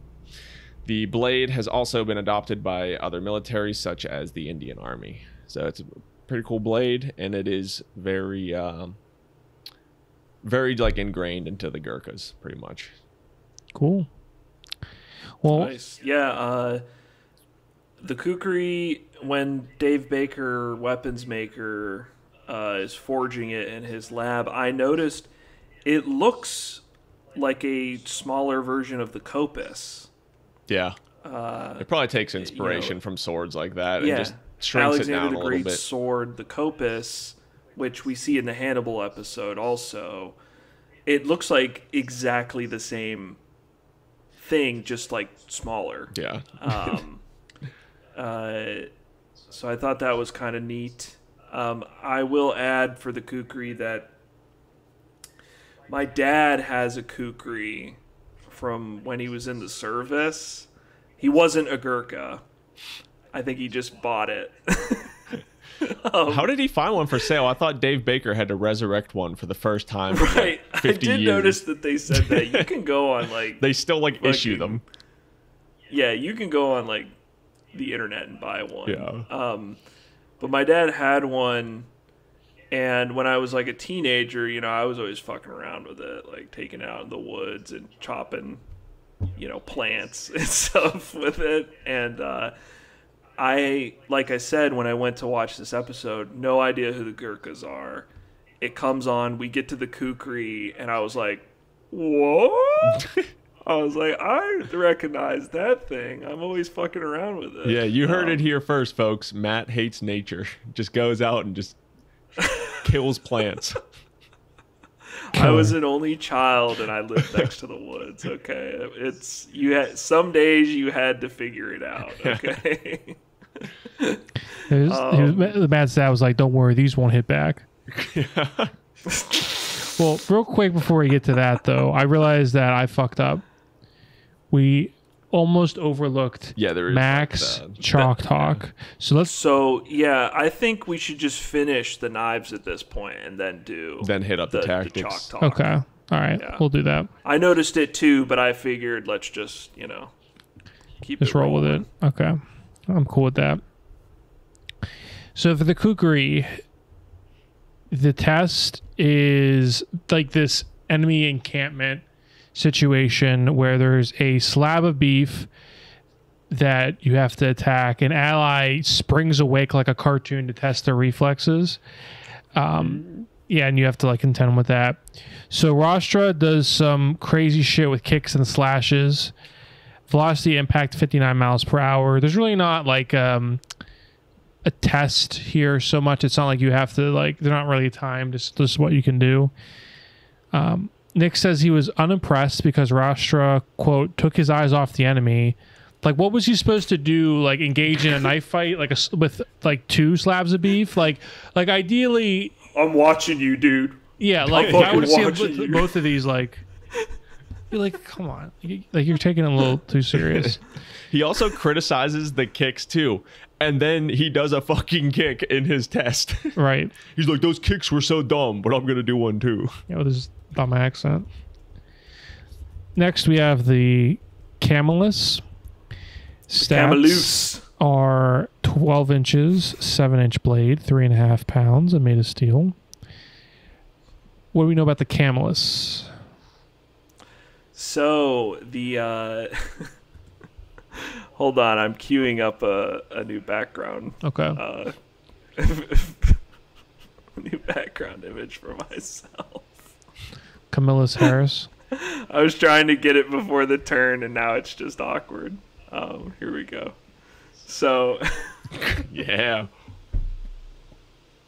If you know, you know. so the Cameloose is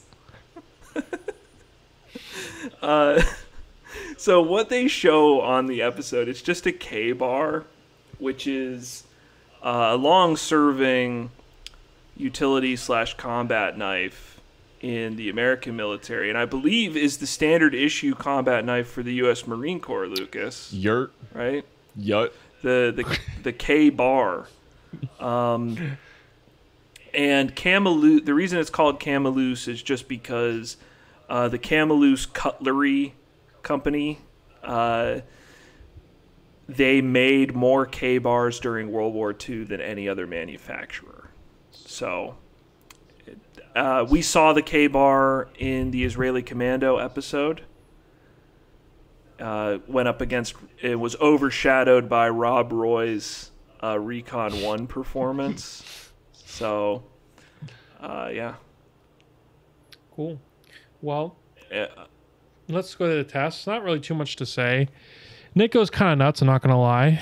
His velocity impact was 81 miles per hour. We got to touch on the comment. This thing is the beginning of the Gurkha test or before it. They're describing that test, and Rostra says something like, "Oh, don't worry, these won't hit back," or whatever to Nick. Then everyone laughs kind of harder than they should, and Nick gets so pissed off, he's just like, Doesn't hit back, Nick. Don't worry. Thanks, kid. "No, I'm not worried." It's like, yeah, you seem like really fun. He like grunts and like growls and everything during his test. You can tell he's just like, I'm not the stupid one. Right. And he kind of takes out his frustration, his anger on this poor dummy. So yeah, he's definitely overcompensating for the knife because, as we know in Deadliest Warrior, the bigger knife always wins. And I actually have a further comment to make about that. For the record, I'm not going to disagree with the edge or anything like that. But this test, like, Nick definitely makes much more of a show with the Cameloose than Ra does with the Kukri. And I think there is two other instances in Season 3 where we have these modern warriors, and for some reason we give them a fucking knife as one of their weapons. Pistol. As like one of their three. Give them a pistol.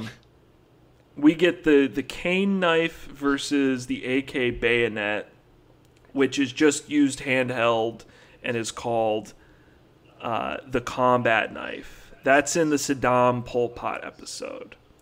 Then we have in Teddy versus Lawrence, we have the Bowie Hunter versus the Jambia Dagger. And now in this episode, we got the Kukri, because you can't not have the Kukri, right? Versus the Cameloose, the K-Bar. And I think what those tests really show, like the logic they're going off of is like, we're going to have the bigger knife versus the smaller knife. And they do end up giving the edge to the smaller knife in the Saddam episode, I think because they want to make the edges even, because that's 4 weapons in that episode. But the Jambia Dagger gets the edge, and the Kukri gets the edge. Now, I've never argued against any of those knives getting the edge.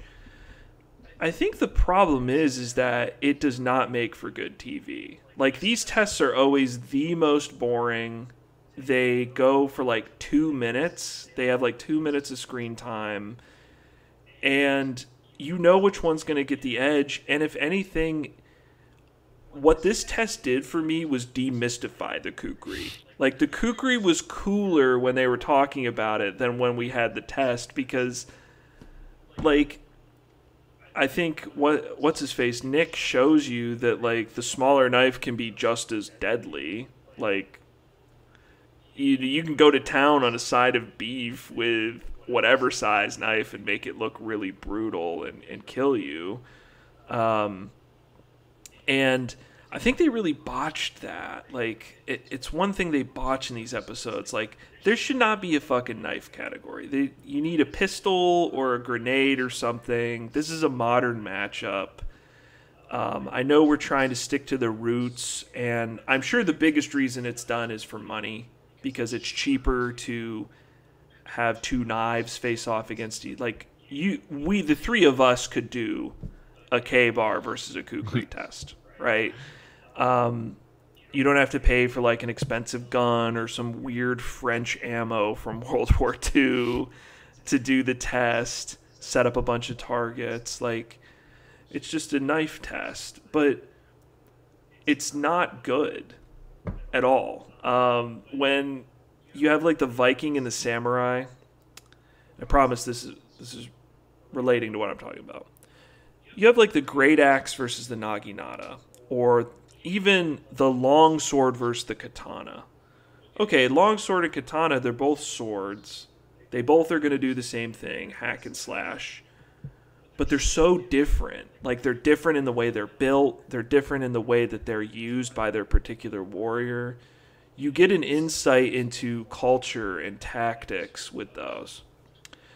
With this test, this kukri and K-bar test, it's like you have a 6'9" man come in and just butcher 3 targets. He's taking out years of repressed emotion on these foam dummies. And then you have a regular sized dude who's not 6'9". I'm not going to call him little because he's probably not. Like, a guy who's not 6'9" come in and he's throwing fucking head kicks at sides of beef. And I was just like, wow, this test looks fucking lame. And why is it in this episode? Give us a bomb, yo. You guys can fake a good grenade. They've done it a million episodes. Give us an explosion or a handgun as a sidearm. I know that these two warriors in particular, like, the Foreign Legion is known for fixing bayonets and charging, and the kukri, their whole battlefield example that we're going to get in a second is this ambush with the knives. But I think it's a repeated mistake they make throughout season 3 where they're like, we're going to have a big knife versus a little knife. And what you end up with is that neither really has an edge. Like, did the kukri really do that much more damage than the fucking Cameloose in this test? No. So what? I don't know. I don't even know where I'm going with this rant, but it pissed me off, damn it. Yeah. So I'll leave you guys with this. My thoughts exactly. Okay. Okay. We'll Nice. leave it at whatever the fuck that was. They should have just gave Nick both knives and then seen what he could do more damage with. Right, because he's a tall guy. Yeah, because he's a big guy. Right. Let's go on to Max Chalk Talk. So first off, we have what I believe is this unnamed battle of 30 Gurkhas killing 80 Japanese. Represent. It's called improvisation on the ground. It's called World War II. Ever heard of it? Right. Lucas, what can you tell us about Untitled Battle number 36 AB? Untitled Battle 69. So I just want to point out that the Gurkhas use a real battlefield tactic here, taking out this Japanese troop that is more than twice their size. So they highlight this on the show. During World War II, they find these Japanese soldiers moving through a trail, and using their small group knowledge and tactics, they find Emphasis on small. Yeah. So they send a small group of Gurkha soldiers out in front of the moving troop and prepare an ambush behind them as well. Gurkhas in front, I guess, kind of jump out and they go boogie, boogie, boogie with their knives, which makes the Japanese fold back on themselves. And as they move backwards, it's right into the Gurkhas' actual trap. And the Gurkhas mow them down. 30 Gurkha men wiped out 80 Japanese men using superior battlefield tactics and knowledge of their terrain. Single-handedly won World War II right there. Okay. And a compelling case. Matt, why don't you counter with the battle that is at least named the Battle of Bir Hakeim. Yes. Let me. So Bir Hakeim. The FFL holds the fortress against the German and Italian forces at 10-1 odds. I wrote just a total summary of this shit because the show did pretty well with their summary as far as what you need to know. The 13E Demi Brigade of the Foreign Legion was supported by some French colonial troops as well as the 1st Artillery Regiment. And they set up in the fortress Bir Hakeim, which was built by the Ottomans. Due to their holding action, it extended German supply lines, and it delayed Rommel's advance into Egypt for the First Battle of El Alamein. Yeah. Shout out, friend of the show. The holding of Bir Hakeim was also a major factor in the Germans suspending their invasion of Malta. So... I think the tactic, because Lucas does have a good point. What they're doing is they're holding the damn line. Yeah, the active defense as opposed to the inactive defense where they just do nothing and let them take it. Yeah, they held the line, and it is pretty impressive. Rommel basically expects to roll right through this thing, and his forces meet like ferocious opposition, I think is how it's described.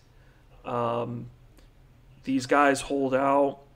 They kill a whole lot of Germans. They waste a whole lot of time. That's the biggest factor, is like, not only did they extend supplies that should have been going somewhere else, but they wasted like so much time. The Germans, man, they love doing that in World War II. It's just like, for the French, they went around the Maginot Line, and that was the last time they did that. For the rest of the war, they're like, I don't care if we have... I'll kidnap 1,000 children before I let Stalingrad go. Speaking of Stalingrad, I'm sure the Field Marshal Paulus would have loved if his commander had let what the French Foreign Legion do, which is they sneak out. At nighttime, they find a weak part in the enemy's perimeter and they sneak out. Notoriously, the field marshal wanted to do that at Stalingrad after they got surrounded, but Hitler said he could not. So, and yeah, I mean, they did a decent job describing it, and I did laugh, Lucas. I did laugh out loud because they did it in Deadliest Warrior fashion, where the narrator's like, and prevented Nazi world domination. Yeah, don't get me wrong. Like, huge, like, historical moment of this battle, like, huge impact on, like, World War II. But I don't think it's necessarily a battlefield tactic per se of just holding a fort. They probably could have found a better example of like an actual like maneuver or something that the FFL did. I think they picked this because this is probably the shining example of the French Foreign Legion. And I would only say that. I don't know all of their missions that they ever did. But I would only say that because this is definitely their best showing in World War II, which is the biggest war. So, I feel like it just automatically becomes the most famous.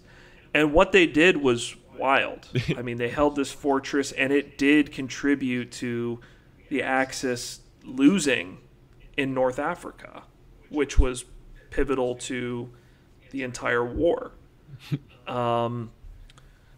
But, saying that they prevented Nazi world domination with the battle, I mean, I guess. But there was a lot of other stuff that happened in that time span as well. What is the tactic, sir? Instead of not shooting, let's shoot. Write that down. Genius. Well, I will say it's not as though they were just in cover. Yeah, I know. And shooting. They did do some offensive maneuvers. I have this picture here. This is from the battle. And this is just an example of the French Foreign Legion would bravely sort of charge into the enemy's encampments, so they wouldn't let them get set up. So they were making maneuvers in and around the fortress. They weren't just like sitting there and like shooting. But I think you do have a decent point, Lucas. While this battle might have been more impressive and had a greater impact, the Gurkha thing I thought was more impressive as like a tactic, really. Yeah. Like, hey Matt, I got an offensive maneuver. Oh. Got him. Don't make me pull out the driving crooner again. All right, I will. Well, so that was exciting. Yeah, they just kind of glance over like this part too, and they're like, they prevented Nazi Germany from winning the war. Edge. Well, listen, guys, this we've established the battlefield tactics. This is the consolation prize. Yeah, none of this matters anyway. This is the prize. It only exists as the prize they give to the losers, so that all of you nerds who sat there and complained, you know, not me, but all of you nerds who sat there and complained when Alexander the Great lost. And you're like, but he was such a big brain genius. Well, here, they invented this category to give suckers like me, you know, like, yeah, your guy was really smart. In fact, he was smarter than the other team. He still loses, though. Don't worry. I feel like we're going to be getting to the X Factor soon of these two teams of, like, apparently super soldiers. Right. Yeah, I do like that Dorian calls them near superhuman, which is pretty funny. Even like the stat, like we're going to get into it in a second, but like the stats they give them are like, it's like part of the Terminator army. Yeah. Well, let's go to the Robert Daly's Green Beret Sim corner. So the three stats that they discuss of these superhumans, first is discipline. Gurkhas with 88 and FFL with 76. I do like that Jeff leads into this category by being like, and you know, that brutal training of the French Foreign Legion, I mean, that's gotta instill a lot of discipline. And Robert gives him this look like, did Jeff not read like the script for this scene? Because he's like, yeah, right you are, Ken. And then he goes, that's why we gave the Gurkhas the engine discipline. What's that over there? Is that the script? Right, Yeah. Exactly. Yeah, I noticed that too. Next, we got training. Gurkhas with an 87, FFL with a 90, 3-point difference. Sure. I guess. I hate X Factors so much, dude. I'm gonna be honest with you guys. I don't mean to come off as like low energy or whatever, but I could not have cared any less about these X Factors. Well, let me tell you, these X Factors just make it less fun to argue, like, in favor of my warrior, because they just don't, like, make sense. Yeah. It's not fun to argue, like, when you watch a BS weapon test, and, like, you can go back and forth and argue that. These are just, like, unfun to argue, because you're just like, why? Like, who cares? Yeah, well, the funny ones are shown at the beginning and never mentioned again, and that's the freaking blood oxygen content and the anonymity, which they never cover. Yeah, like that's funny and that's fun to argue. Like you're not going to get any like machete versus t-shirt arguments. What was Napoleon's anonymity? What was the zombie's anonymity? Yeah. Like a fucking 0. Yeah, that's definitely going to play a factor. Last, I just want to say physicality. Gurkha's 91, FFL 84. So 91. Another instance of them not reading the script, I feel like. I don't understand why they didn't come up with another X Factor name for the altitude thing, because obviously they keep harping on this and they have to address it in X Factors. There's no question. This is the whole point of the entire episode, is this altitude thing. They're like higher than the SEALs at 91. Yeah, and when you hear the word physicality, all short jokes aside, you think stature. How big are they? how much Yes. how can they move? You're not thinking about stamina or lung capacity. So I thought, In fact, endurance is one I think they've used before. right. And physicality, I could check real quick. Is that not used in the Joan episode to give William an edge that he's like bigger than her? Might be. I wouldn't know, but I wouldn't be surprised. I am gonna fucking, because that's pull what it fucking up. physicality means, not lung capacity. You wouldn't say like It is physicality. Jones 64, Williams 78. Yeah, they were talking about his lungs there. Actually, Yeah, I guess Jones should have got more red blood cells. should have blood doped like Lance Armstrong. Yeah, that's not. Yeah, exactly. Like that's not because William can run a better fucking 5K than her. Like Right. that's because he's bigger. What they use on Lawrence of So- Arabia? Because they went on about how he can run like a marathon. What stat they use for that? Endurance, I think. Is that when the endurance came Here. in? Yeah, or Let just me- put let me pull it stamina. up. Their stamina meter. Because endurance makes sense. X factors. Yes, endurance. Endurance. Teddy versus Lawrence. Lawrence got the edge because of his, 5-minute mile or whatever the hell they kept saying. When we make season 4, we just have to fucking jump the shark and put like health, stamina, special attack meter, I'm Xing the X factors for season 4. No Well- X factors. or at least be like, all right, here's the video game logic. I like, for X factors, get rid of this. Well, this is for when we do season 4. I liked in season 2 when they would occasionally mention like one thing. Yeah. They would be like, and the Spetsnaz's X factor is their ferocious training, and it's like, all right, that's fair. And for this, I think it's not irrelevant to bring up the high altitude thing. I don't think that's irrelevant to like mention. But yeah, some of this shit is just like, I honestly couldn't be fucked. I was like, I do not care. I don't even have the energy to argue about. I wrote like nothing under these X factors. I was just Yeah, like, I didn't either. It's like, Yeah. So let's probably just go on to the sim. Everybody's favorite sim. Lucas. Second to last sim ever. It is. It's the last serious sim on the show. Right. And, I don't know if any of you guys brought up in your reenactment notes, but FFF had some really good ones.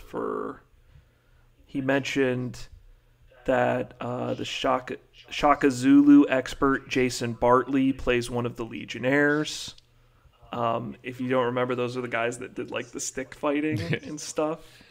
I apologize, but this is the best way to say it. There's one black Legionnaire, and that's him. So You'll know which one yeah. it is. Right. If you look up a picture can- of Jason Bartley, you'll find him. I think he's like second last to die. Like he's like the one that takes it down to the 1v1 when he dies. yeah, and then the Sun Tzu expert Johnny Yang plays one of the Gurkhas. Now, what would a Flash Fox historical Full- expert be doing acting on a TV show? Right. Flash Fox Full says he thinks he's the one who's killed when his Bren jams. His only real close up is right before he dies. So there's that. And I want to say, okay, yeah, those were the two from the reenactment that I thought were cool. Some Deadliest Warrior alumni mentioned in here. Shout out. Because they're running out of budget. They need to bring me. And Will you do this again, listen, please? Jason, my buddy, do me a favor. Huh? He talks like Watto. Hey, Jason, do me a favor. Careful, Craig. Careful. I know. That was a Watto impression. I wanted to be clear. Watto is a character in Star Wars. Do you like Watto? Yeah. He had slaves, bro.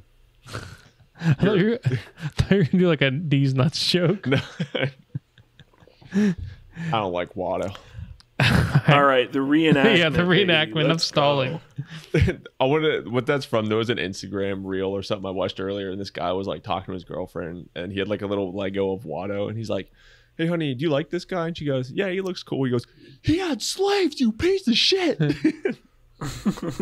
Waddle's awesome. Anyways, welcome, ladies and gentlemen, to what is the last serious sim on the show. We've had a pretty good run of 3 seasons where real warriors take each other on in this completely made-up clusterfuck of a simulation. But this is the last one before everything is literally made up. Second last time, I am your it says grandson master. That's pretty funny. Grand sim master Lucas. I am your grandson. I'll be leading you on a journey back to World War II, where the Gurkhas take on the French Foreign Legion. Not in real life, though. Now that the testing is done, the correct height and blood cell data has been entered, it's time to raise your fingers and smash that enter button. We open up on the jungle as the French Foreign Legion has a camp set up, ready to actively defend it if the need be.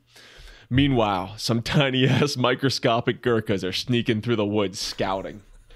The FFL guys trade off who's keeping lookout, but he must be blind because he couldn't see the Gurkhas cutting the fence thing just slightly in the background behind a log.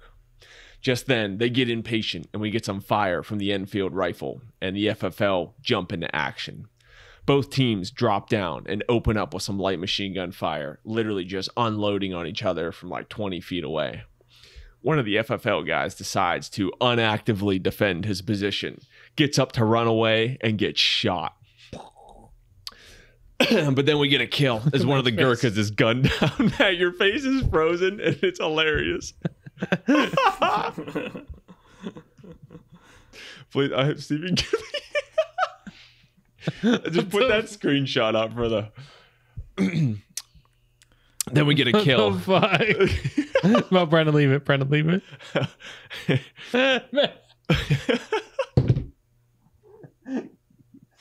It won't move. I can't even do anything. He looks like he's the guy running away in the sim. Put like a French Foreign Legion hat on Matt. We can't move on until Matt sees this. Man, I gotta put it in the group me again. Oh, now he's back. Oh, you're back. Hey, this is what you look like in like 2 minutes. I accidentally put Heimlich in there again. I like it better with Heimlich. Hell yeah. I look like I'm 100 years old. You look like the old guy from Prometheus. I look like a really old dude. Since we're already off track. Heimlich the cat. I don't know why I do that.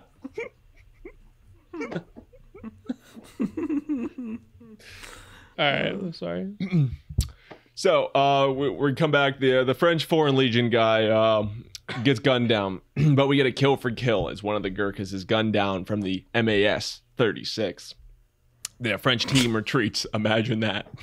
And the Gurkhas continue to press forward.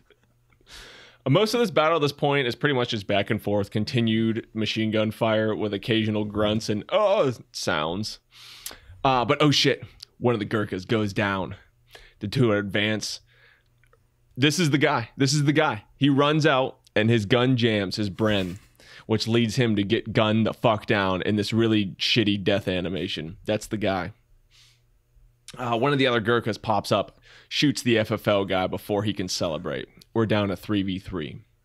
Suddenly, silence falls as one of the Gurkhas is sneaking around the camp, and a French Foreign Legion guy pops up and gets a headshot. But we get another kill for kill as a Gurkha quickly guns him down. We get some more back-to-back fire, but the Gurkhas quickly decide to get out of dodge, and the FFL guys give chase.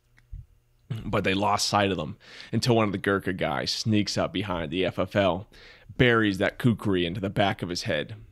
We get literally an identical kill just the other way around. Literally, this entire fight is just trading kill for kill in like the exact same fashion. But anyways, it's 1v1 now, and it's a knife fight.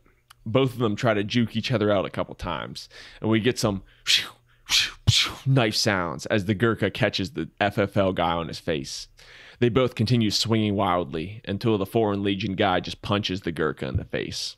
He goes in for the kill blow, but gets his blade stuck into a tree for some reason. The Gurkha then goes behind him and starts slashing him, and he even gets like a roundhouse kick in there. Which is not effective. No. According to Nick. The Gurkha slashes him a couple more times. And remember, Dorian says this at one point. I don't remember at what part of the show. You can get stabbed 20 times and still live, according to Dorian. But one of the slashes lands on the FFL guy's neck. He falls down, and the Gurkha lets out a victory roar. I'll be honest with you, not the best sim. It's trying to make this one funny was like a struggle. It was just kind of like kill for kill, tons of machine gun fire, and yeah, it was an all right sim, but it just like there wasn't too many like memorable moments from it. Hey, can I say it? This was a hyped episode. I walked away from it thinking decent episode. Is this episode boring? Well, here's what I think about this episode. And why don't we say this for final thoughts? Because I have a good answer for that. I just want to get everything out of the way because I think that there's something poignant that I sort of just discovered. And I think I think it'll give closure. I got to be honest with you guys. I didn't hardly write anything about the X Factors. I wrote no final thoughts. My sheet is blank in the final thoughts section, which is usually I have to fucking edit because I had so much just diarrhea to spurt out of my mouth about the episode, and I have nothing. So maybe we can save that when we get to final thoughts, but I don't feel like it's a bad episode, but I'm interested to see what you guys have to say. Yeah, I got something good. I would say I'm gonna say yes, and I'll explain it later. But I'll say yes to that, and I'll also say no for a pretty apparent reason. Okay, so let's get the stats out of the way. So the winner, the Gurkhas. Battles won. Gurkhas won 2,619, which is 52%. FFL won 2,138, which is 48%. Weapon effectiveness, the BAR versus the Bren. Bren had 35% versus the BAR 65%. The Enfield 58% to the Masses 42%. The Kukri 56% to the Kamalis 54%. Kamalis, whatever. Kamala? Yeah. And then they bring out fatigue rate, which we've never seen before. Last episode, fatigue rate.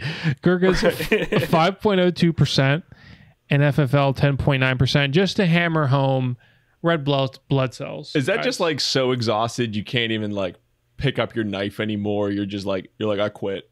Kill me. You're out of strain and you're just what's a normal fatigue rate? I guess because they say that the FFL is really well trained. But apparently they have more than double the fatigue rate of a Gurkha. So, I don't know. Right. What's my fatigue rate? I get tired, just fucking sitting down to watch Deadliest Warrior. I'm exhausted right now talking about it. Right. Well, let me give my kind of final thoughts. I want to say too, Robert Daly goes on camera and he goes, historically, the Bren gun had malfunctions in the field. No, it didn't. Yeah. Before your final thoughts, Craig, some notes on the results. Okay. We've got Robert Daly added again. Quote, "It was a really close match." Literally every fucking episode. For the record, I always like to say, relative to season 3, was it a close match? It was not really. It was in the dead middle of the pack. It's the 5th closest out of 10 matchups. So, right in the middle. It does look close, but by season 3 standards, It's almost like they made it meaningless in season 3. There's no blowouts. My only other note is I'm not surprised by the matchup being as close as it is.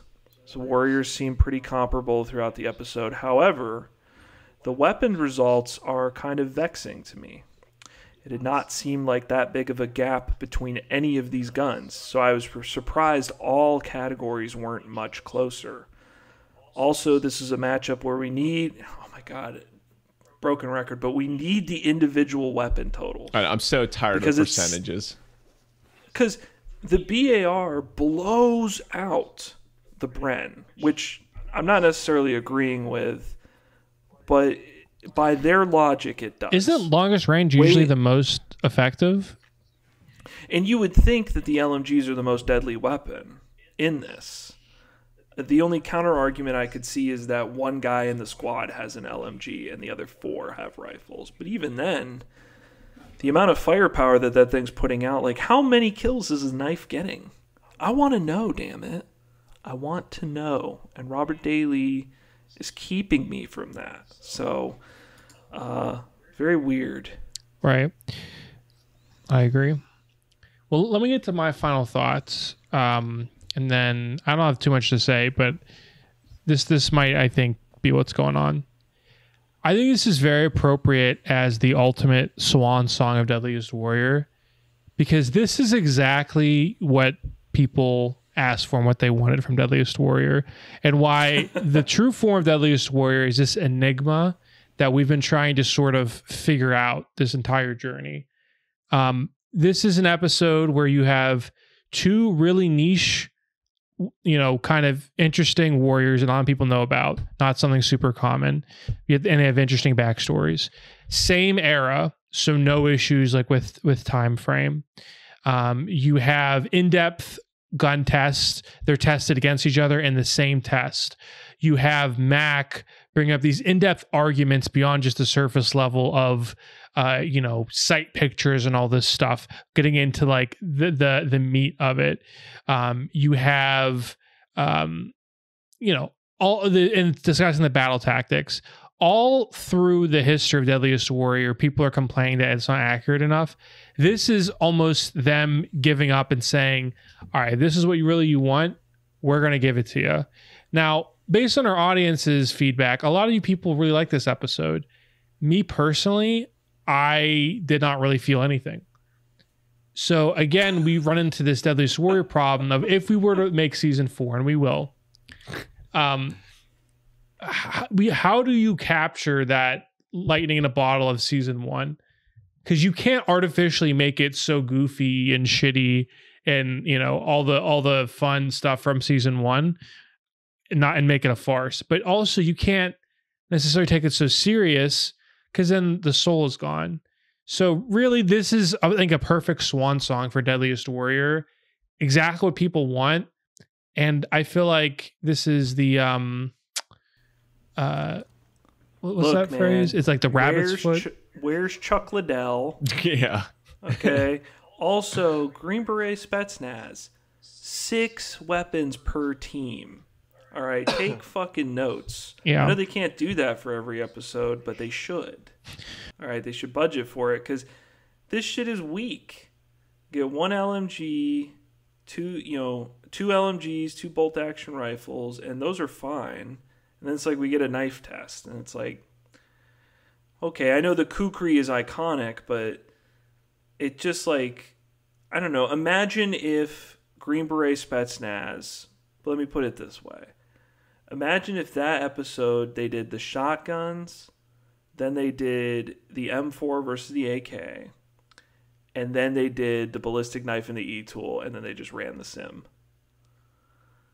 It would be boring. It would be a lot more boring, because it's like, I don't know. Right. It's weird that like these episodes are the same amount of time, yet so much more happens in Green Beret versus Spetsnaz. Yeah. It's odd. So I would just say, in closing, what's the phrase? It's like that thing. It's like a something wish whenever you get what you asked for. You know what I'm talking about? It's like an expression. Yeah, I know what you're doing. Like, your monkey's paw kind of Thank you. thing. That's not the rabbit's paw. It's a monkey's paw type scenario. The monkey's fist. The monkey. Yes, exactly. So what are your final thoughts, Lucas? This interested. episode would have benefited heavily from an aftermath, because I want to see Nick on the aftermath after he lost. he's got like a little tiny chair. And he's like, he would have been so obnoxious. I feel like it's all made up. Like, this show's bullshit. yeah, You know, he would have been pissed. He would have been like, computer's Chinese. Yeah. This episode, is it a good episode, or is it boring? I think parts of it are. The weapons are just a little bit too similar. There's nothing to like, I don't know. The test could have been like pizzazzed up a little bit more. Why this episode is good though is because Nick and Rostra make this episode good with their constant arguing and like bickering back and forth. Those are definitely like the standout points of this episode for me. And that's a good point. And to your point, they both give it all in their tests. Yeah. Like you said, Rostra's booking it. Nick is both of them are pretty good shooters. Nick goes really hard in the paint on the knife test, which I think is better for the show, to be honest with you. So they're not quite like the best experts we've had on. Like, we've definitely had some that were like, they're like B tier experts on this, and they definitely give it the all. But like, yeah, parts of the episode, I almost like zone out a little bit on sometimes when they're not on the screen. It's just the season 3 with this X Factors and taking it a little bit too seriously at times. It kind of like, I don't know. This episode could have been a little bit better, in my opinion. It's the same old fuckery, but now they dress it up like it's a military channel like docu-series. Yeah. Instead of a Spike TV reality show, which is what Deadliest Warrior is at its heart. And I think maybe this episode, if it is that popular, is popular because of the Warriors in it. Oh yeah. Because one of the biggest feedbacks I see about this episode is that the Gurkhas are cool. No one knows who the hell the Gurkhas are, and they watch this episode and they learn more about the Gurkhas, and it's like, oh, the Gurkhas are badass, or they know about them already and they're like, yo, shout out, glad the show did these guys justice. And that's fine. But I don't think it's anything against these Warriors that the episode might not be like my favorite. Yeah. I think we hit I'm not even trying to sound dumb, like, it needs to be, more stupid for me to like it, but just too, I don't know. I had nothing to say. I think I'm nothing to say. I think I'm reliving like a little bit of my childhood of why I like remembered not liking season 3 that much, because we went into it and it was like a roller coaster. Like, we're like, season 3 is really good, and we're click, click, click, click, click, click, click, going up the rails, and then we're riding down, and then by this point I feel like there's almost like some season 3 fatigue going on with all these X Factors and just the ridiculous stuff. But like the end of the episode is fatigue. Yeah, it's like numbing at this point where like you're like, season 3 gives you a little bit more fatigue than the other seasons. I needed altitude training before this episode. It is fatigue. And another thing I'll note, I just thought about this, was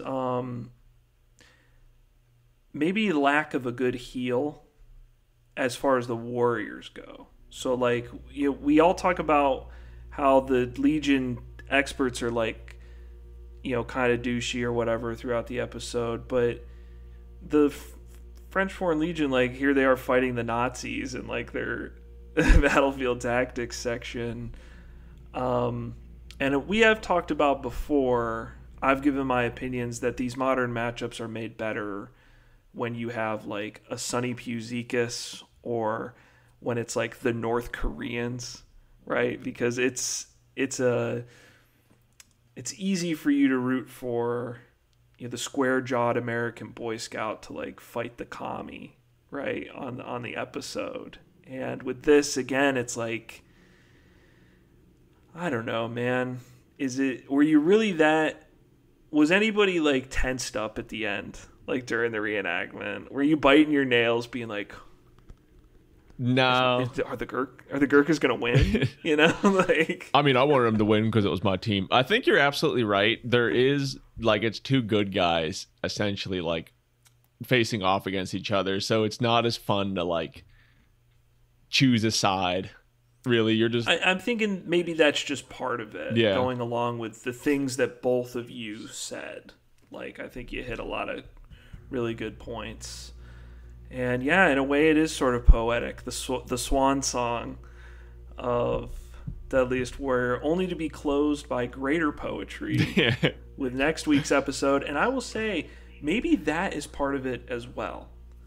Is me knowing what's next. That Vampire vs. Zombie is right around the corner, and thinking about just how bizarre and funny that episode is, and all the stuff I want to talk about.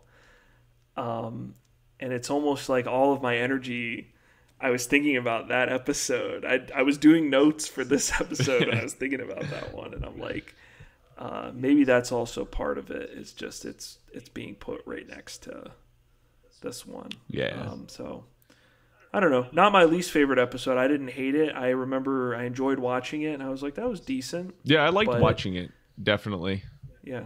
As we're talking about it, though, I'm like, I don't know if there's that much to talk about, really. Yeah, that's kind of where I'm at. Like, it was like a good episode. I get why a lot of people like this episode, but there's no like, I don't know, no like big lasting moments from it for me.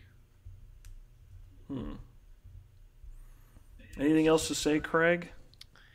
Nothing. Can you move your head for a second, Brendan? Don't you think like Matt's background like Steel Ball Run characters? Come on. Here, He said he I have a emphatically little shook his head. Yes, he agreed with everything I said. I have a little hat. There you go. Now, I want to announce for everyone, I don't want to end this episode on a downer, so I will be taking 4 things of pre-workout before the next episode to, I want to be hyped.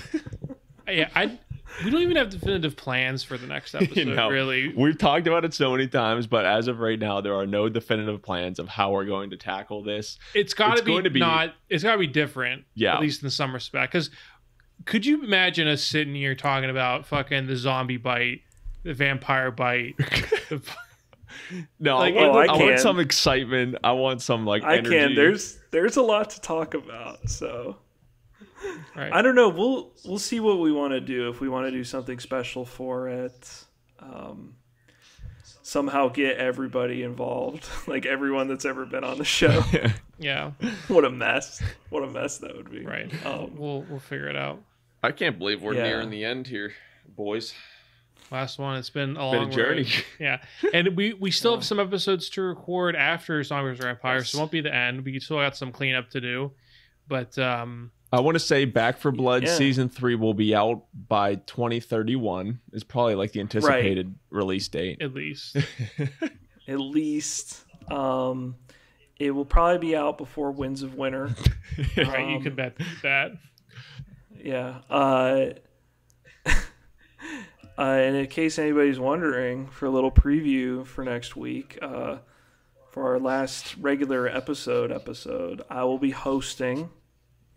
Lucas will be Team Zombie. Yeah. And Craig will be Team Vamp. So. Sorry, Matt, Feed's doing another funny thing. I'm sure you'll get the picture. Yeah. I'll put it in. But yeah, it'll be fun. Well, that's it, gentlemen. Thank you all for watching. This was a highly anticipated episode. Hope we lived up to it. Tune in for the last episode of Deadliest Warrior coming whenever. And as always, stay deadly. Hey, stay deadly. Stay deadly.